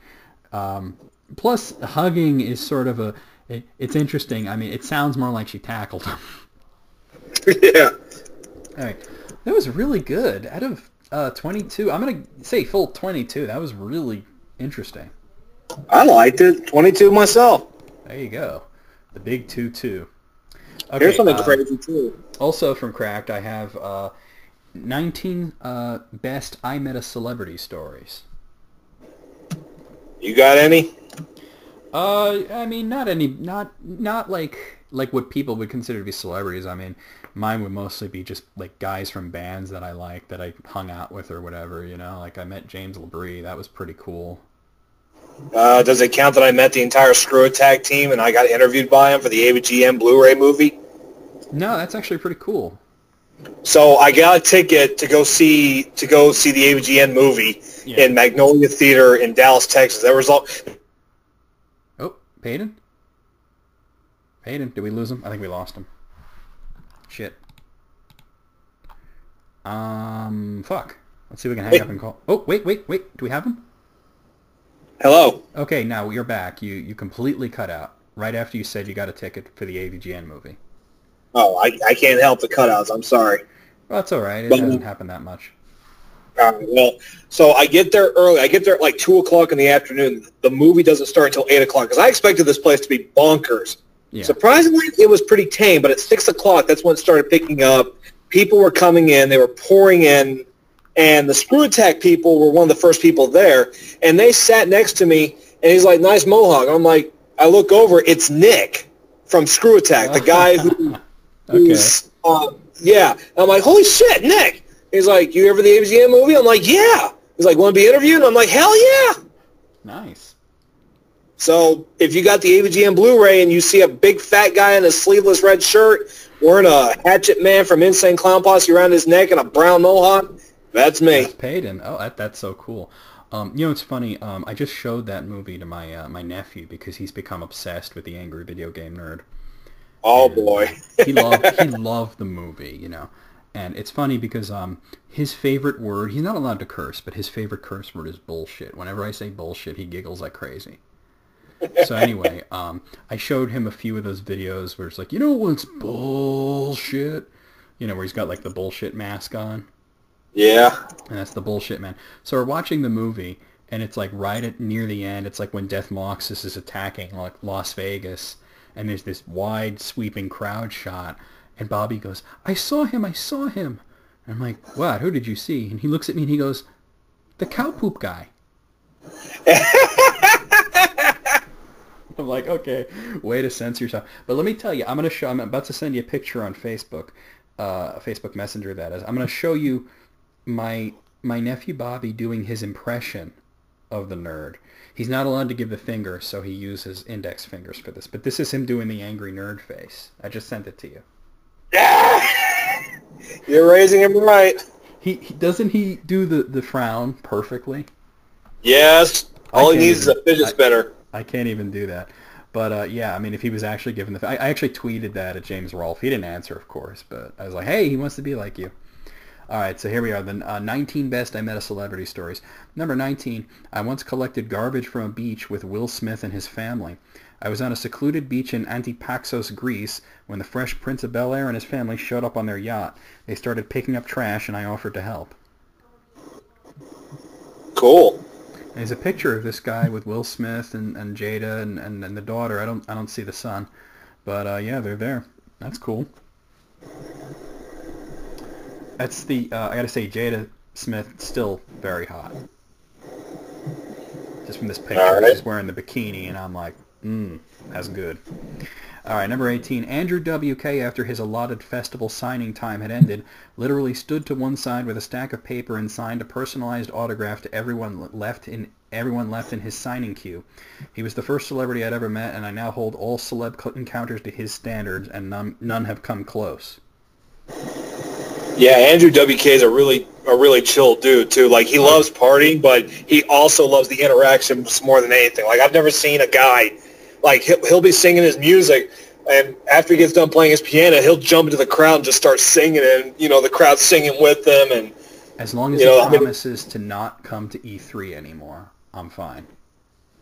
What happened at E3? They had him perform his song from Rage 2, and we're just like, nobody fucking cares about this. We just want to see the game, And it's like he's doing his song, and he's really into it. He's giving, his performance, because he doesn't sell himself short. And the audience is just sitting there like, they don't care at all. Like, they want this guy to get off the stage. So I kind of felt bad for him, Oh, that sucks. That honestly does kind of suck. I never understood bringing celebrities to E3 like that, unless they have something to do with the game. I get he did a song for it, but the song was already in the trailer. You didn't need to have him, or it would have been cool if they had the trailer playing while he performed it. You know what I mean? Yeah, that would actually be kind of cool. That actually, would have been cool, but they didn't do that. They had him play the whole song, and then they showed the trailer for Rage 2, which looks great, by the way, even though I think it looks way different from the first one. But then the song was in the trailer too, so it's like you had to listen to it twice. I think the song was called "Get Ready to Die." But I mean, I don't know. I'm interested in the game, but I felt bad. Like I said, nobody was into it. Like, there was like, you look in the audience, they do the audience shot, and there'd be like one guy clapping. Oh, that sucks. Yeah. And he deserves so much better. Like I said, they bring out some weird celebrities at E3. Like, I think the only time that it made sense was they brought out Ice-T to talk about... At first I'm like, what the hell is Ice-T doing on stage? And it was for like Gears of War 3 or 4 or something like that. It was one of the Gears games. And instead of, like performing or talking or anything, he just stands there and they hand him a controller and he plays the game. And it turns out Ice-T is really good at video games. Gotta be better than Mike Tyson. Wow. I mean, when you've been Then hit in the again, head that many he times. was. I've seen he lost to Glass Joe. Yeah. Well, I think the problem with Mike Tyson playing Mike Tyson's Punch-Out is they didn't explain anything to him. They just gave him the controller and expected him to know what to do. Well, the game's been out for 30 years. You'd think he would have picked up an NES controller at some point in his life. He's not a gamer. He was just mashing the buttons. And when you think about it, Punch-Out is really a puzzle game. It is. It's all about timing. And my friend, the Ultimate Gamer 07, was at Phoenix Con a few months ago. And, you know, out of everybody, like, you know, all these new people were coming up and trying to play. They couldn't get past Glass Joe. He comes out of nowhere, and he gets all the way to Mike Tyson. And number 17. I once smoked weed with Nickelback. It was after a show in my hometown before they were famous. That's not a very good story. If we're bringing music into it, I did Crown with Cola shots with Fabio Leone of Rhapsody of Fire. That's way cooler than smoking weed with Nickelback before they were anybody. Like, who cares? All right, number 16. Richard Stallman, notoriously paranoid programming genius, gave a speech about data privacy at my college. In the speech, he accused all cell phone owners of forfeiting their privacy rights. Later, at the conclusion of a campus tour I led, he asked to borrow my cell phone so he could let his driver know he was ready to be picked up. Oh, that's messed up. Well, at least he lives by it. He doesn't have a cell phone, right? Yeah. That's so ridiculous. Number 15. One rainy day in Manhattan, someone walking very fast, head down, slammed into me before I can get out of the way. It was supermodel Christy Turlington. Even though she had cut my arm with her umbrella, she turned, glared at me, and then scurried away. Oh, boy. What a bitch. That reminds me, my same thing happened to my dad, except it was actually Al Pacino that slammed into him. Ooh. And he wasn't an asshole about it. He said he actually, because my dad, you know, is a big guy, or at least was a big guy before he had cancer. And Al Pacino, I don't know if you can tell from the movies, but he's not big. He's a little guy. So yeah, he's only like 5'6", 5'7". Yeah, he slammed into my dad. He fell down, so my dad technically knocked over Al Pacino. Al Pacino got up, brushed himself off, said sorry, and then rushed off somewhere. I guess he was in a hurry. Well, good on him for not, like, not going all aggro on him. Yeah. Number 14, when I was 8, I was in St. Louis at my older brother's baseball tournament. During one game, I was playing with a tennis ball until it rolled under a man's chair. When the man turned to give the ball back, my 8-year-old self immediately realized he was the guy from Dumb and Dumber that wasn't Jim Carrey.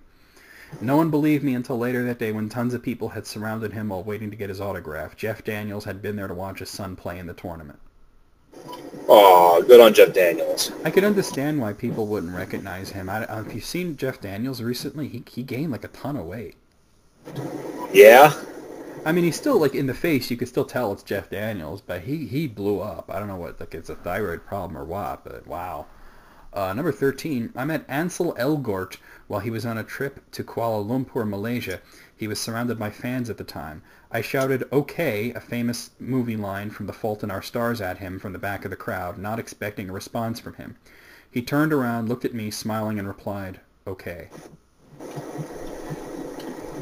I have no idea who this guy is, but all right. Okie dokie. Number 12, I got to meet Ronnie James Dio after a concert.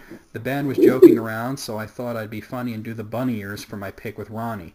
I guess he didn't appreciate the humor because he made a stupid face and muttered, "Do that crap next time and I'll ruin your picture." and the person who posted this included the picture where he's got the bunny ears behind Dio, and Dio is indeed making a really dumb face at the camera. I don't blame him. I'd be making a dumb face too. That's like if that's like your fifth picture with them, then yeah, make a funny face. But I mean, you look at me. I've done photos with Camelot for the last 8 years, and every single time I'm serious. Yeah, but you're not about to throw the bunny ears up behind their heads. It's so stupid. Hell no. All I do is flip up the devil sign and say, yeah, rock and roll. You know, to be fair, the kid in this picture looks like he's about 14 years old, so okay. That's probably why he thought that would be good. All right, number 11, back in the 90s, my friends and I went out for a burrito one day after an Ice Cube concert. We were excited to notice that he was right in front of us in line. We asked him in the nerdiest voice possible, "How was the concert, Mr. Cube?" he was not amused. I don't blame him. I've heard it's notoriously... What the fuck you motherfuckers doing? I've heard it's notoriously difficult to get Ice Cube to laugh. How the hell they got him to laugh for next Friday is beyond me. Well, he wrote those movies, so he finds them funny. Of course. But, yeah. All right, number 10. Conan O'Brien visited my elementary school. Apparently he had attended college with my teacher. I didn't know who he was at the time, but I remember him telling us that we'd think this was cool when we got older. He's right, too. I can see Conan doing that. Like, trust me, when you're older, you'll think this is very cool. Hey, my teacher knew Conan O'Brien. Yeah. Number 9, the best reaction I ever got to having to spell my name... Let's try this again. The best reaction I ever got to having to spell my name for someone was from the late, great John Hurt. Who should I make this out to? John, J-O-N. J-O-N? Yes, I'm one of those awkward Johns. And he laughs and says, aren't you just? Not everyone can say they were zinged by a 2-time Oscar nominee. All right, number 8. My car was once stopped by the Secret Service as the Dalai Lama crossed the street in front of me. My friends and I rolled down the windows and sang, "Hello, Dolly." He smiled at us, but the security guys didn't find us at all funny. Security guys have no sense of humor. They're not supposed to. They're just there to... That's like you know, that's like what Howard Stern's always yelling at Ronnie about. Like Ronnie, stop trying to be a character and just be security, you know? Too late for that. He already has anal sex with fucking those freaking real dolls. Oh God. Well, yeah. Well, so did Howard and Fred. So, Fred did the vagina, and I think Howard had the doll blow him, right? Something like that. And you know, it tells you, you know, like what a shill Howard was even back in the day. Because I remember he gave them, the real doll people, a testimonial where he said it was the best sex he ever had. They put the quote on their website and everything. And like 2 days later on the show, they were talking about how it was the dumbest fucking thing they've ever done. But if they heard him say it, if they got the recording of it, they knew. Well, you know. Number 7. When I was 13, I sold Ryan Stiles a Christmas tree. At first, I commented on how much he looked like Ryan Stiles. He showed me his ID to prove it was him and was shocked to have such a young fan. Ain't nothing shocking about that. Yeah, I mean, he probably like watched him on either the Drew Carey show or, you know, Whose Line Is It Anyway? So. I'm the same person. Number 6. A few years ago, some co-workers and I went out to dinner after work only to stumble upon a very drunken Rip Torn just going to town on some oysters. We chatted a little bit, and one of my companions picked up Rip's check so he could say he'd bought dinner for a celebrity. You know, I can't imagine that you'd ever run into a wild Rip Torn and he wasn't drunk and scarfing down oysters. I assume that's what he does all the time. Hell yeah, that's... When you're making as much money as he is, yeah. I wonder, is he going to be in Men in Black next year? He wasn't in the most recent one, so I don't know. Yeah, I didn't actually see Men in Black 3, but the next one's a reboot. Oh, so he might be... I don't know that it's necessarily a reboot, but it's an entirely new set of agents. It's like not a continuation. Oh. So. Well, I'm down for it, as long as it's funny, you know? But here, let me see if I can bring it up. I'll tell you who's in it, but it's coming out next year, but apparently Emma Thompson is in it. Oh, God. And Chris Hemsworth. Please don't make him out to be a pussy. It's hard to make Chris Hemsworth a pussy. The guy is huge and has a voice like a Viking. They did it in Ghostbusters, so no, I didn't see that. I should watch that one day just to form my own opinion, but I didn't want to see it. Just trust me, you're better off. I could so see Chris Hemsworth as a Man in Black, though. Well, yeah, absolutely. Can you imagine, like, you know, he's like, oh, it was a weather balloon, you know, from Asgard, yes, yeah. Okay, number 5. I was cosplaying Mabel Pines at a con, giving stickers to people whose costumes I liked. I saw a guy dressed as George R.R. Martin, slapped a sticker on his shoulder, and ran away. Only I found out later he was the real deal. Oh, shit! Well, you didn't technically meet a celebrity. You just gave him a sticker and ran away like a weirdo. Oh, that sounds normal. You're fine. Number 4. So I met Matthew Modine back in 2012, way before he played Dr. Brenner on Stranger Things. When I asked him for a picture, he looked at me and just plain said no. Then after a few seconds of awkward silence, he burst out laughing, pulled me next to him, and said he was kidding. Good on him. That's funny. Number 3. I met Arnold Schwarzenegger at an exclusive black tie event while wearing a pair of high-quality cowboy boots.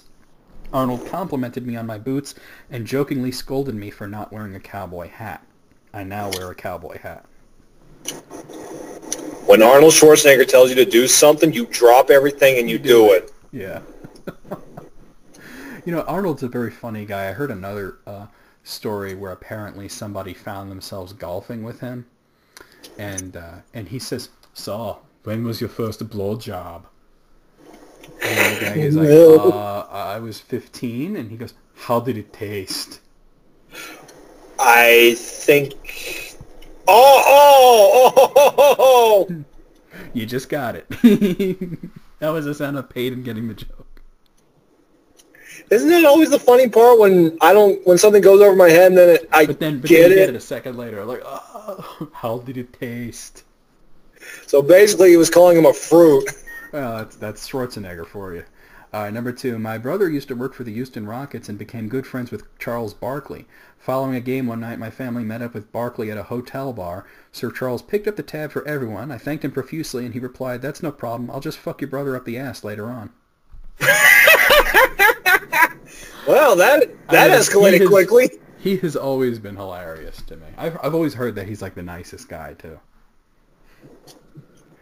Oh, and number 1. After a show in Metallica's Justice tour, a friend of mine and I hung around the loading area after the show until the band came out. I brought my classical guitar along, hoping one of them would autograph it. I was thrilled when Kirk Hammett played it, and then all 4 of them signed it. Of course, I retired the guitar after that. It stays in its case with the same strings from that night. And he's got several pictures of that going down in this post. Hell yeah, that's the good shit right there. That's a keepsake forever right there. That's something you frame in glass and hang it on your wall, and you don't touch it ever. You maybe you worship it every once in a while. Oh, that's funny. I love that they actually played it a little too. That's so cool that Kirk. I wonder what he played though. Since it's a classical guitar, I imagine he might have played like the intro to Fade to Black or something. I don't know. He should have put that down. I wonder what song he played. Yeah, well. Or he could have just done a basic riff on it. Yeah, maybe he just played like 2 notes. Who knows? But there you go. Out of 19, this was highly entertaining, except for that Nickelback one. That was lame. So I'm gonna give it an 18. 18. What's with our ties today? Okay, well I'm gonna do one more here, and then we'll call it a day. This is also kind of a celebrity thing, except it's 16 recent celebrity scandals that flew under the radar. Ooh. Interesting. Okay, so number 15, Bruno Mars was arrested in 2010 in Vegas for felony cocaine possession. The charges were only dismissed after the singer paid a $2,000 fine, went through 8 hours of counseling, and completed 200 hours of community service. Yo, all right. I just say, if that wasn't Bruno Mars, if that was like Bruno Smith, dude would have been in jail for 10 years. At least. So that just shows you how they get preferential treatment sometimes. Number 14, in April of 2016, Cat Williams was arrested for battery after allegedly throwing a salt shaker at a seafood restaurant manager's mouth. Williams apparently realized he didn't even want fish and was apprehended a short time later at the Waffle House. First that fight with that stupid kid and now this. Yeah, well, seems like an angry guy, huh? Just about. Number 13, former Survivor contestant Michael Skupin, whom you might recognize as the guy who acquired severe burns on his hands after falling into a fire, was arrested in February 2016 on charges of larceny, racketeering, and the possession of child pornography. Ah! Jesus. I don't know if this guy counts as a celebrity, but that's pretty horrible. That's why it flew under the radar. Nobody knows who the guy is. God, he looks like a creep, too. Most of the people that go on Survivor are creeps. Ugh, that's true. I think you'd kind of have to be a creep to be on a show like that. Number 12, George Lopez was arrested in 2014 for public intoxication after falling asleep on a casino floor. But it's cool. The comedian explained he had tied one on and was merely trying to sleep it off. Well, at least he was honest about it. Look, I gotta say, I don't think there should be a law against getting drunk in a casino, especially considering they're usually ramming free drinks down your throat. Like, he fell asleep on the floor. They couldn't just, like, shake him and be like, sir, you need to wake up. Why don't you go to your hotel room? I don't know. Maybe they just wanted to say, hey, we arrested him. You're probably right. Number 11, MMA fighter Jason Mayhem Miller once broke into an Orange County church. There he had spray painted on walls, torn up books and pictures, set off a fire extinguisher, and then proceeded to fall asleep naked on a couch where he was found by police the next day. That should be on World's Dumbest Criminals. Yeah, sounds like it. What a weird... I wonder if Brandon Novak's going to be on this. Well, he's a skateboarder friend of Bam Margera, and supposedly he got high on heroin one night and broke into a gas station and like stole a bunch of cigarettes and beer and money, and it was snowing and he didn't have any shoes on, so he goes back to the store, passes out on the floor, and gets arrested the next day. Beats walking through the snow, right? I don't know. Number 10. In 2015, Emil Hirsch was arrested for choking and dragging a female studio executive through a bar at the Sundance Film Festival. What? The actor pleaded guilty and was sentenced to 15 days in jail and given 50 hours of community service. I just want to say again, the guy choked a woman and dragged her through a bar, and he got 15 days in jail and some community service? That's it? And I don't even know who this guy is. I don't either. I gotta look him up. Emil Hirsch. Emil Hirsch. I don't even know who he is. Sounds Jewish. Well, let's see who he is. He's an American actor, starred Into the Wild and the A&E Network simulcast miniseries Bonnie and Clyde. He was, he's like a real C-lister. Wonder if he's in any of the Sharknado movies. I said C-list, not D-list. All right, well, let's see what's next. Number 9, on March 9th, 2016, Austin Russell, a.k.a. Chum Lee, cast member of Pawn Stars, had his house raided by police. They found crystal meth, marijuana, and several firearms. On May 23rd, 2016, Chum Lee pleaded guilty to avoid jail time. He will get counseling and 3 years probation. That didn't fly under the radar. I couldn't go 2 seconds on the internet without hearing about that for a while. Here's the thing, though. You know, he's dead now, so... Wait, what are you talking about? Chun Li, the old guy, or... Chun Li from Pawn Stars. Yeah. He's not dead. The old guy, the father? No, the big fat goofy guy. Oh, never mind. I'm sorry. Now, I know the old man died, I think it was just a little while ago, actually. It was like a month ago. I got tagged all over Facebook because I'm a big fan of Pawn Stars. No, Chum Lee is the grandson's friend. My fault. I'm sorry. Okay. Number 8, boxer Manny Pacquiao took a beating in social media in February 2016 when during a television interview for his Senate candidacy he said gay people were worse than animals. It's common sense, he says. Do you see animals mating with the same sex? Animals are better because they can distinguish male from female. If men mate with men and women mate with women, they are worse than animals. The rub of it, he still got elected to the Philippine Senate. Jeez. And by the way, he's absolutely wrong. Animals will totally get gay with each other. My cats get gay with each other. Yeah, I mean, sometimes it's not even a sex thing. Sometimes it's a dominance thing. But they do it. Number 7, Stephen Ranatsisi from The League lied about being at 9/11. For 14 years, Ranatsisi talked about his experience living through 9/11 and how it inspired him to move to LA and chase his dreams while he could. When confronted with the fact that the World Trade Center office he claimed to have worked at did not exist, Renazzisi admitted that the story was complete No Man's Sky level horseshit. I like the not-so-subtle dig at No Man's Sky. I have no idea who this guy is, by the way. I don't either. Who the hell is he? I'm about to look him up. He's got a hell of a name. Sounded Steven like a turtle. Renazzisi? Okay, can I buy a fucking vowel? Who is this guy? He's a stand-up comedian. He's an actor. He was in The League. That's about it. The League. Yeah, he was in he had like a bit part in Paul Blart Mall Car, apparently. Oh. Yeah, he's like a real F-lister, it sounds like. All right, number 6. Grammy Award-winning musician D'Angelo, or Michael Archer, was caught soliciting an undercover prostitute in 2010. D'Angelo had been on a decade-long hiatus at the time, so the incident flew under the radar. In 2014, he released his long-awaited follow-up album, and people have all but forgotten that it ever happened. Well, be thankful, dude. I kind of don't care if he picks up a hooker, you know. Plus, it's a hooker. Yeah. Number 5, Fear the Walking Dead star got arrested on the CBS studio lot. In May 2016, Frank Delane allegedly tried to get past a security checkpoint at the CBS backlot and then punched a guard who tried to stop him. The guards detained him with a citizen's arrest, and he was later arrested for battery. The most bizarre part of the story is the fact that Fear the Walking Dead doesn't even shoot in the CBS lot. What the hell is he doing there then? Maybe he was drunk or something. Maybe he stumbled onto the wrong set or something. Okay. Number 4. This one, I don't even know who this guy is. Do you know who David O. Russell is? Nope. Apparently he's a director. This is just fucked up. David O. Russell groped his teenage transgendered niece. Hey. There's a lot wrong there.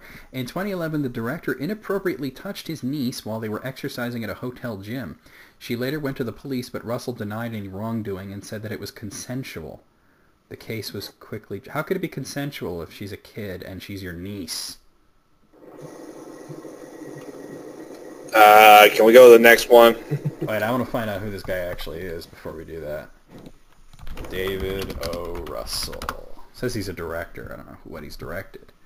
I don't know if I've seen any of this motherfucker's movies, you know?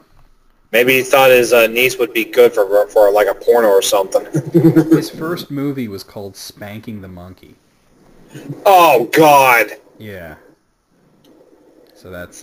he directed Flirting with Disaster, Three Kings, I Heart Huckabees, Nailed, The Fighter, Silver Linings Playbook, American Hustle, Joy, and Past Forward. So I have heard of this guy's movies. I wish I could say I have.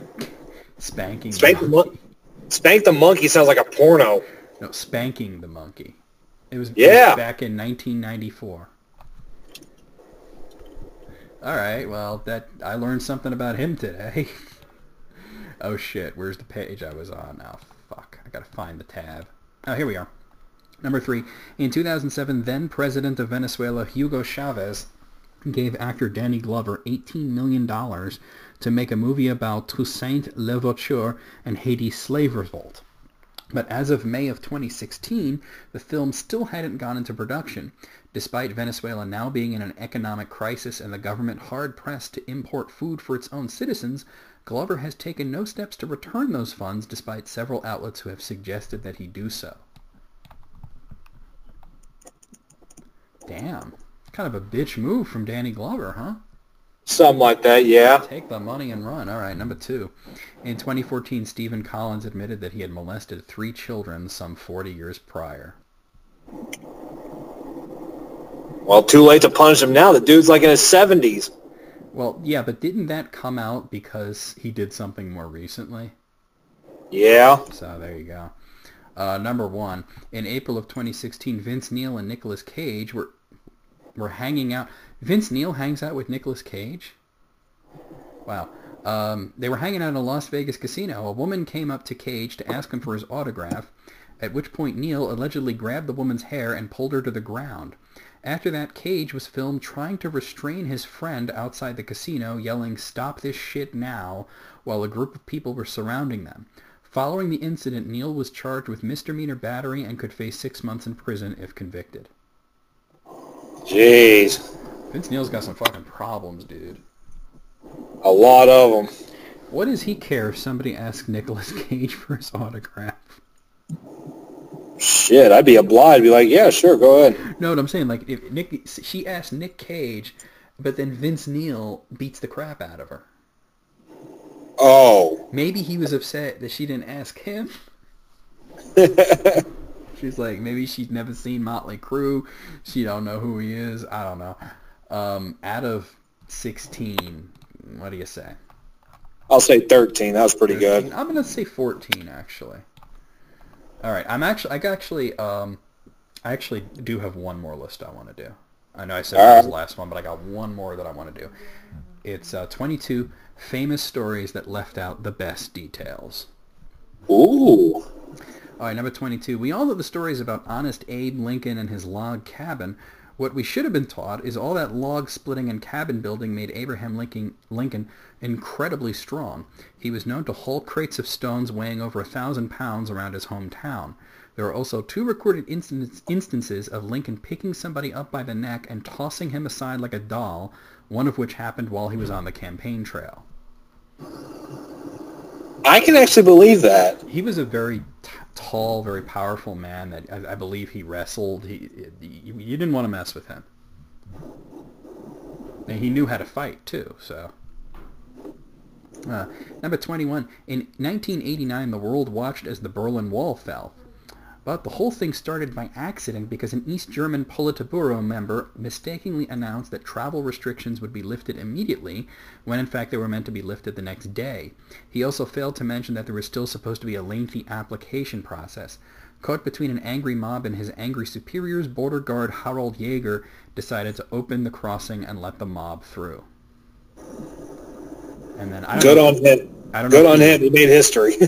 Yeah, right. I don't know if you were born yet when that happened, but they tore the bitch down. Oh, I've seen the stock footage. Oh yeah. I remember seeing that on the news. It was incredible. People were going ham. They were fucking up that wall. I don't blame them. I mean, it's like, yay! Yeah, right. Number 20, when the FBI finally captured Unabomber Ted Kaczynski, they found his manifesto against technology and figured that they had their motive. But Kaczynski really wanted gender reassignment surgery. After a bungled appointment with a psychiatrist, Kaczynski says he asked himself, why not really kill the psychiatrist and anyone else whom I hate? Wicked. Gee, I wonder why they didn't give you the surgery, you fucking psycho, right? Something doesn't go your way, you're like, let's blow people up. Number 19, remember all the news stories about Toyota's racing out of control? Toyota does. They recalled over 9 million cars between 2009 and 2011. But the Department of Transportation found out that there wasn't a damn thing wrong with the cars. The so-called video proof turned out to be nonsense. The final verdict was cases of acceleration had been caused by pedal misapplication, drivers mixing up the accelerator and the brake pedal. Okay then. So a couple of people, and let's be real here, probably old people, accidentally slammed on the gas instead of the brakes, got into accidents, and this cost Toyota probably millions because they had to recall a shitload of cars. I think I hit a pothole. How'd we get up here? It's the buffet that way. Number 18, Machiavelli's The Prince was a how-to guide for tyranny, and to this day, unethical grabs for power are called Machiavellian. But it was satire. Niccolo Machiavelli absolutely despised the monarchy, and everything else he ever wrote advocated popular rule. The Medici family actually tortured and exiled Machiavelli for being a revolutionary. He wrote The Prince, essentially how-to guide for oppressing the masses, hoping that the ruling family would follow it, outraging the public so much that there would be a revolution. Well, that didn't go so well, now did it? No, it didn't. Number 17, in 1955, Rosa Parks made headlines and history when she refused to give up her seat on the bus. But Parks wasn't the first woman arrested for refusing to give her seat up to a white man. She wasn't even the first in her hometown. She was carefully chosen to be the face of the civil rights movement. The NAACP was a very smart, media-savvy organization that knew the importance of picking the right spokesperson. See, I actually read something about that from some conspirator website, though. You know, yeah, that's true, actually. There was another woman in that hometown, and they didn't use her as the spokesperson because the other woman was kind of a bitch, from what I heard. Rosa Parks is actually a nice lady, so they used her. Number 16. The day she did it. There you go. The deadly anthrax letters that killed 5 people in 2001 were assumed to be the second phase of the 9/11 terrorist attacks, but despite his attempt to link the anthrax letters to Al-Qaeda, the perpetrator was likely a mentally unstable government schlub. Investigators found ample evidence pointing to Dr. Bruce Ivans, one of the scientists who actually helped out in the aftermath of the attacks. Ivans committed suicide in 2008. I can see why. I didn't think I ever told the story on the channel, but I worked at an office when that was happening, when the anthrax shit was going around, and it was a mail office, and one of the girls in the front got an envelope and opened it up, and there was some white powder in there. It sent everybody into a panic. The whole shit was locked down. They even turned off the air conditioner, which really sucked because it was summer, so that nothing could go through the vents or anything. And they had like the people in like the hazmat suits looking like Walter White showed up, and it was crazy. Turned out to be just like a crushed up aspirin. Jeez. Yeah, all that for a whole lot of nothing. I mean, we were trapped in. We weren't let out, you know. So like we were looking outside, and there's like news cameras and shit, you know. It's crazy. Number 15, in 2004, Merck was forced to pull Vioxx off the market and pay a huge settlement for heart-related side effects. The news media wrung its hands over the evils of Big Pharma. But Vioxx was getting a lot of noise from your end all of a sudden.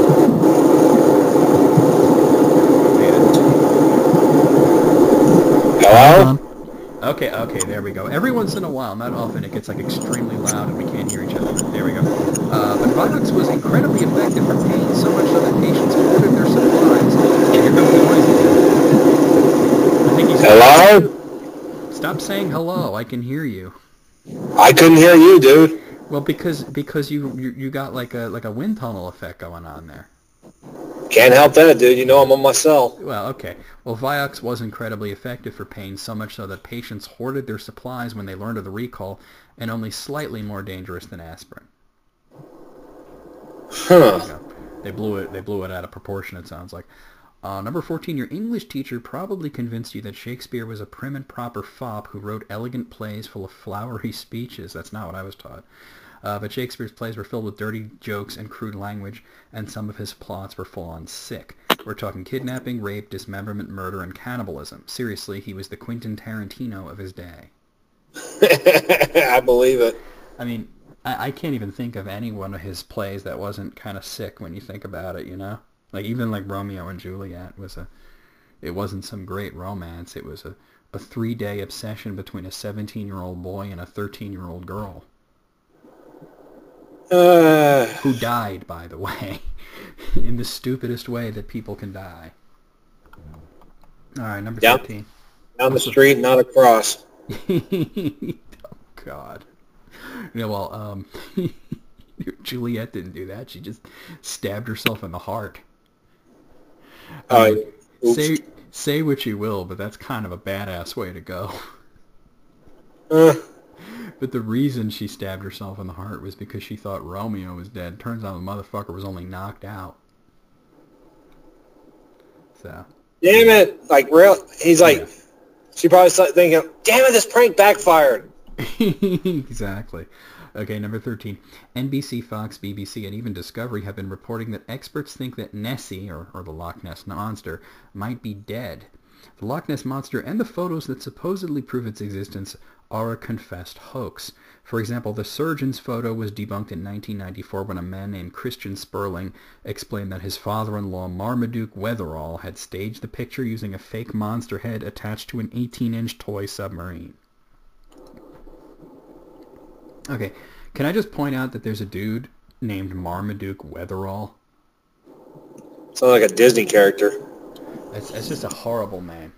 No wonder he decided to make up fake monsters. All right. I'm going to be famous.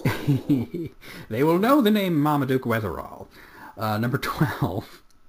A number of major news sources shared the story about the Denmark gym that offered naked CrossFit classes.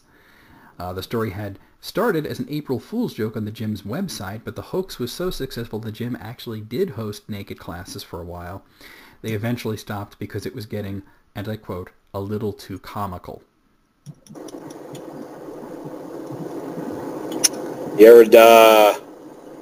Have you seen Super Troopers 2 yet?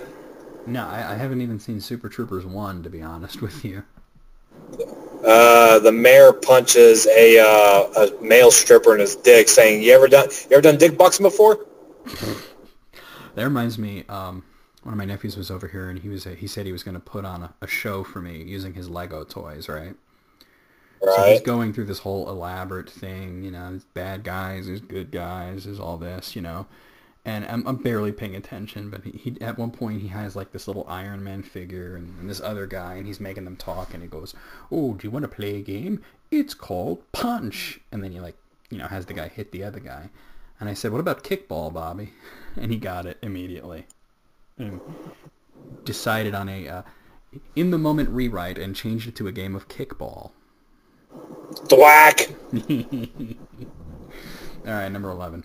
In 1978, Hooker Chemical, they're named Hooker Chemical, wow. Hooker Chemical had to pay a steep fine and relocation fees for selling a toxic waste dump as a site for a school at Love Canal. But, despite the fact that they'd actually exceeded federal regulations with their cleanup efforts, Hooker Chemical told school officials that the site would be a horrifically bad place to build a school and refused to sell them the land. The school board threatened to seize the land by eminent domain, so Hooker finally relented and sold it to them for $1 with a caveat describing the chemical dump and reiterating that it would be an unbelievably stupid place to build a school. And then they were made out to be the bad guys. Yep. That's how it goes, ain't it? Hey, it's y'all's land now. I sold it to you for $1. You got $1, taste, right? Number 10. The Dark Ages were a terrible time to be alive between the disease, filth, poverty, and the Black Death, but it was also a time of unprecedented scholarship, discovery, and innovation in the Middle East. Islamic caliphs blanketed every land they conquered with schools, libraries, public works, and the most comprehensive system of social welfare on the planet. Yeah, you know, that time really only sucked for Europe. Everyone else was doing okay. Yep. Number 9. The documentary Wild Wilderness captured lemmings and mass suicides in action. Have you ever seen this, Peyton, or heard about it? I think I've heard of it. So contrary to what the textbooks say, lemmings don't jump off cliffs, the documentarians found this out the hard way and wound up throwing the lemmings off the cliff to get the scene. And thence we get a PC with a shit ton of ports called Lemmings. That was a good game, though. But, yeah, they thought the lemmings would just, you know, commit mass suicide because that's what everybody thought. And then when they wouldn't do it, they were like, fuck, we'll drive the motherfuckers right off a cliff. Guess who produced this documentary? Spike Lee? Yep. No, this was back in the 60s. Oh. No idea. It was Disney. What? Yeah, as Disney. That one's staying in the vault, you know? Oh, it's staying in the vault for a while, too, I might add. You can sit there with Song of the South and just rot, right? God. And the thing that I wish they would, I know it's racist, but come on. What, Song of the South? Well, it's not that it's a bad movie, so they don't want to be associated with that. Yeah, that sucks because it's actually a pretty decent film. Yeah. Well, so is Birth of a Nation, but, you know. Oh, and speaking of, you mentioned Spike Lee. He's got a movie that's coming out called Black Klansman. Oh, I saw the trailer for that while I was picking up my car. I was like, holy shit, this guy's actually good. I just saw the trailer last night. I laughed my ass off. I'm like, I'm going to have to see this. That looks really funny. This is good. It's going to be interesting. Yeah. All right, number 8. When Houston Rockets power forward Charles Barkley tossed a man who had thrown a glass of ice in his face through a first-floor window, it made headline news. When asked by a judge if he had any regrets, Barkley answered, "I regret we weren't on a higher floor."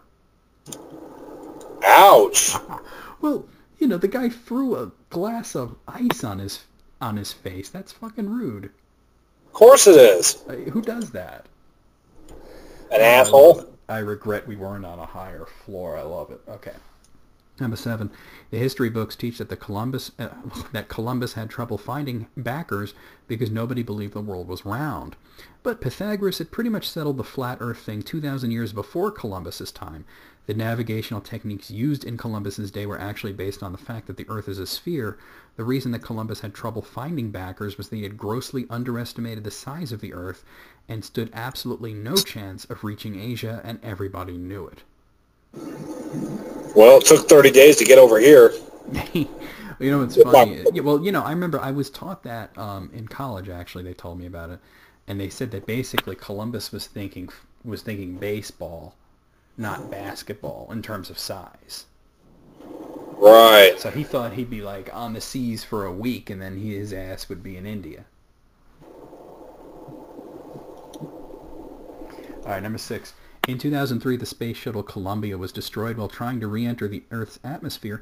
The story dominated the news cycle, and scientists scrambled to figure out what happened. The same flaw that caused the destruction of Columbia happened again just 2 years later to Discovery. Insulating foam came loose during launch and hit the wing. Fortunately for Discovery, the crew was able to do an inspection and learn that the damage wasn't critical. Oh, good on Discovery. Still sucks for Columbia, though. Yeah. Number 5. In 2002, BBC named Winston Churchill the greatest Briton ever. He is credited with turning the tide against the Nazis and shepherding the end of World War II. But within 2 months of the Nazi surrender, Churchill was booted out of office. The problem was Churchill really, really loved war. Even while the peace agreement was being finalized, he was planning to invade Russia. Oh, because that worked out so well for the Germans. Yeah. Really, yeah. He saw firsthand what happened to Germany after they invaded Russia. And then he was going to try it? No, what a dumb fucker. Alright, number 4. In 2011, the National Highway Traffic Safety Administration reported that the Chevy Volt lithium battery would catch fire in a 20 miles per hour collision. But if you smacked into the Volt at just the right spot, and then flipped it at just the right speed, the battery would indeed catch fire 3 weeks later. Fun. Well, I gotta say, that's actually kind of scarier because it's like 3 weeks later and then all of a sudden it bursts into flames, right? Yeah. Alright, number 3. Sites like Business Insider and Newsweek recently revealed the existence of a series of 17 fake interceptor cell towers scattered across the country. To bring their point home, they showed photos of cell towers. But the towers referenced by the article aren't physical towers. They're intercepting devices that could fit into your backpack like computers and radios. So they just used a bad graphic and people got the wrong idea, thinking that, you know, hackers were going out, I guess, in the dead of night and building cell phone towers. Yeah, wow. It's almost like it sounds completely ridiculous when you say it out loud. All right, number 2. Was that somebody else talking, or was that you? That was me. I just did a voice there. I was doing like the Homer whisper, like, "You think that's the same Grumple from the Christmas show? I do." Damn, I actually thought somebody else was with you.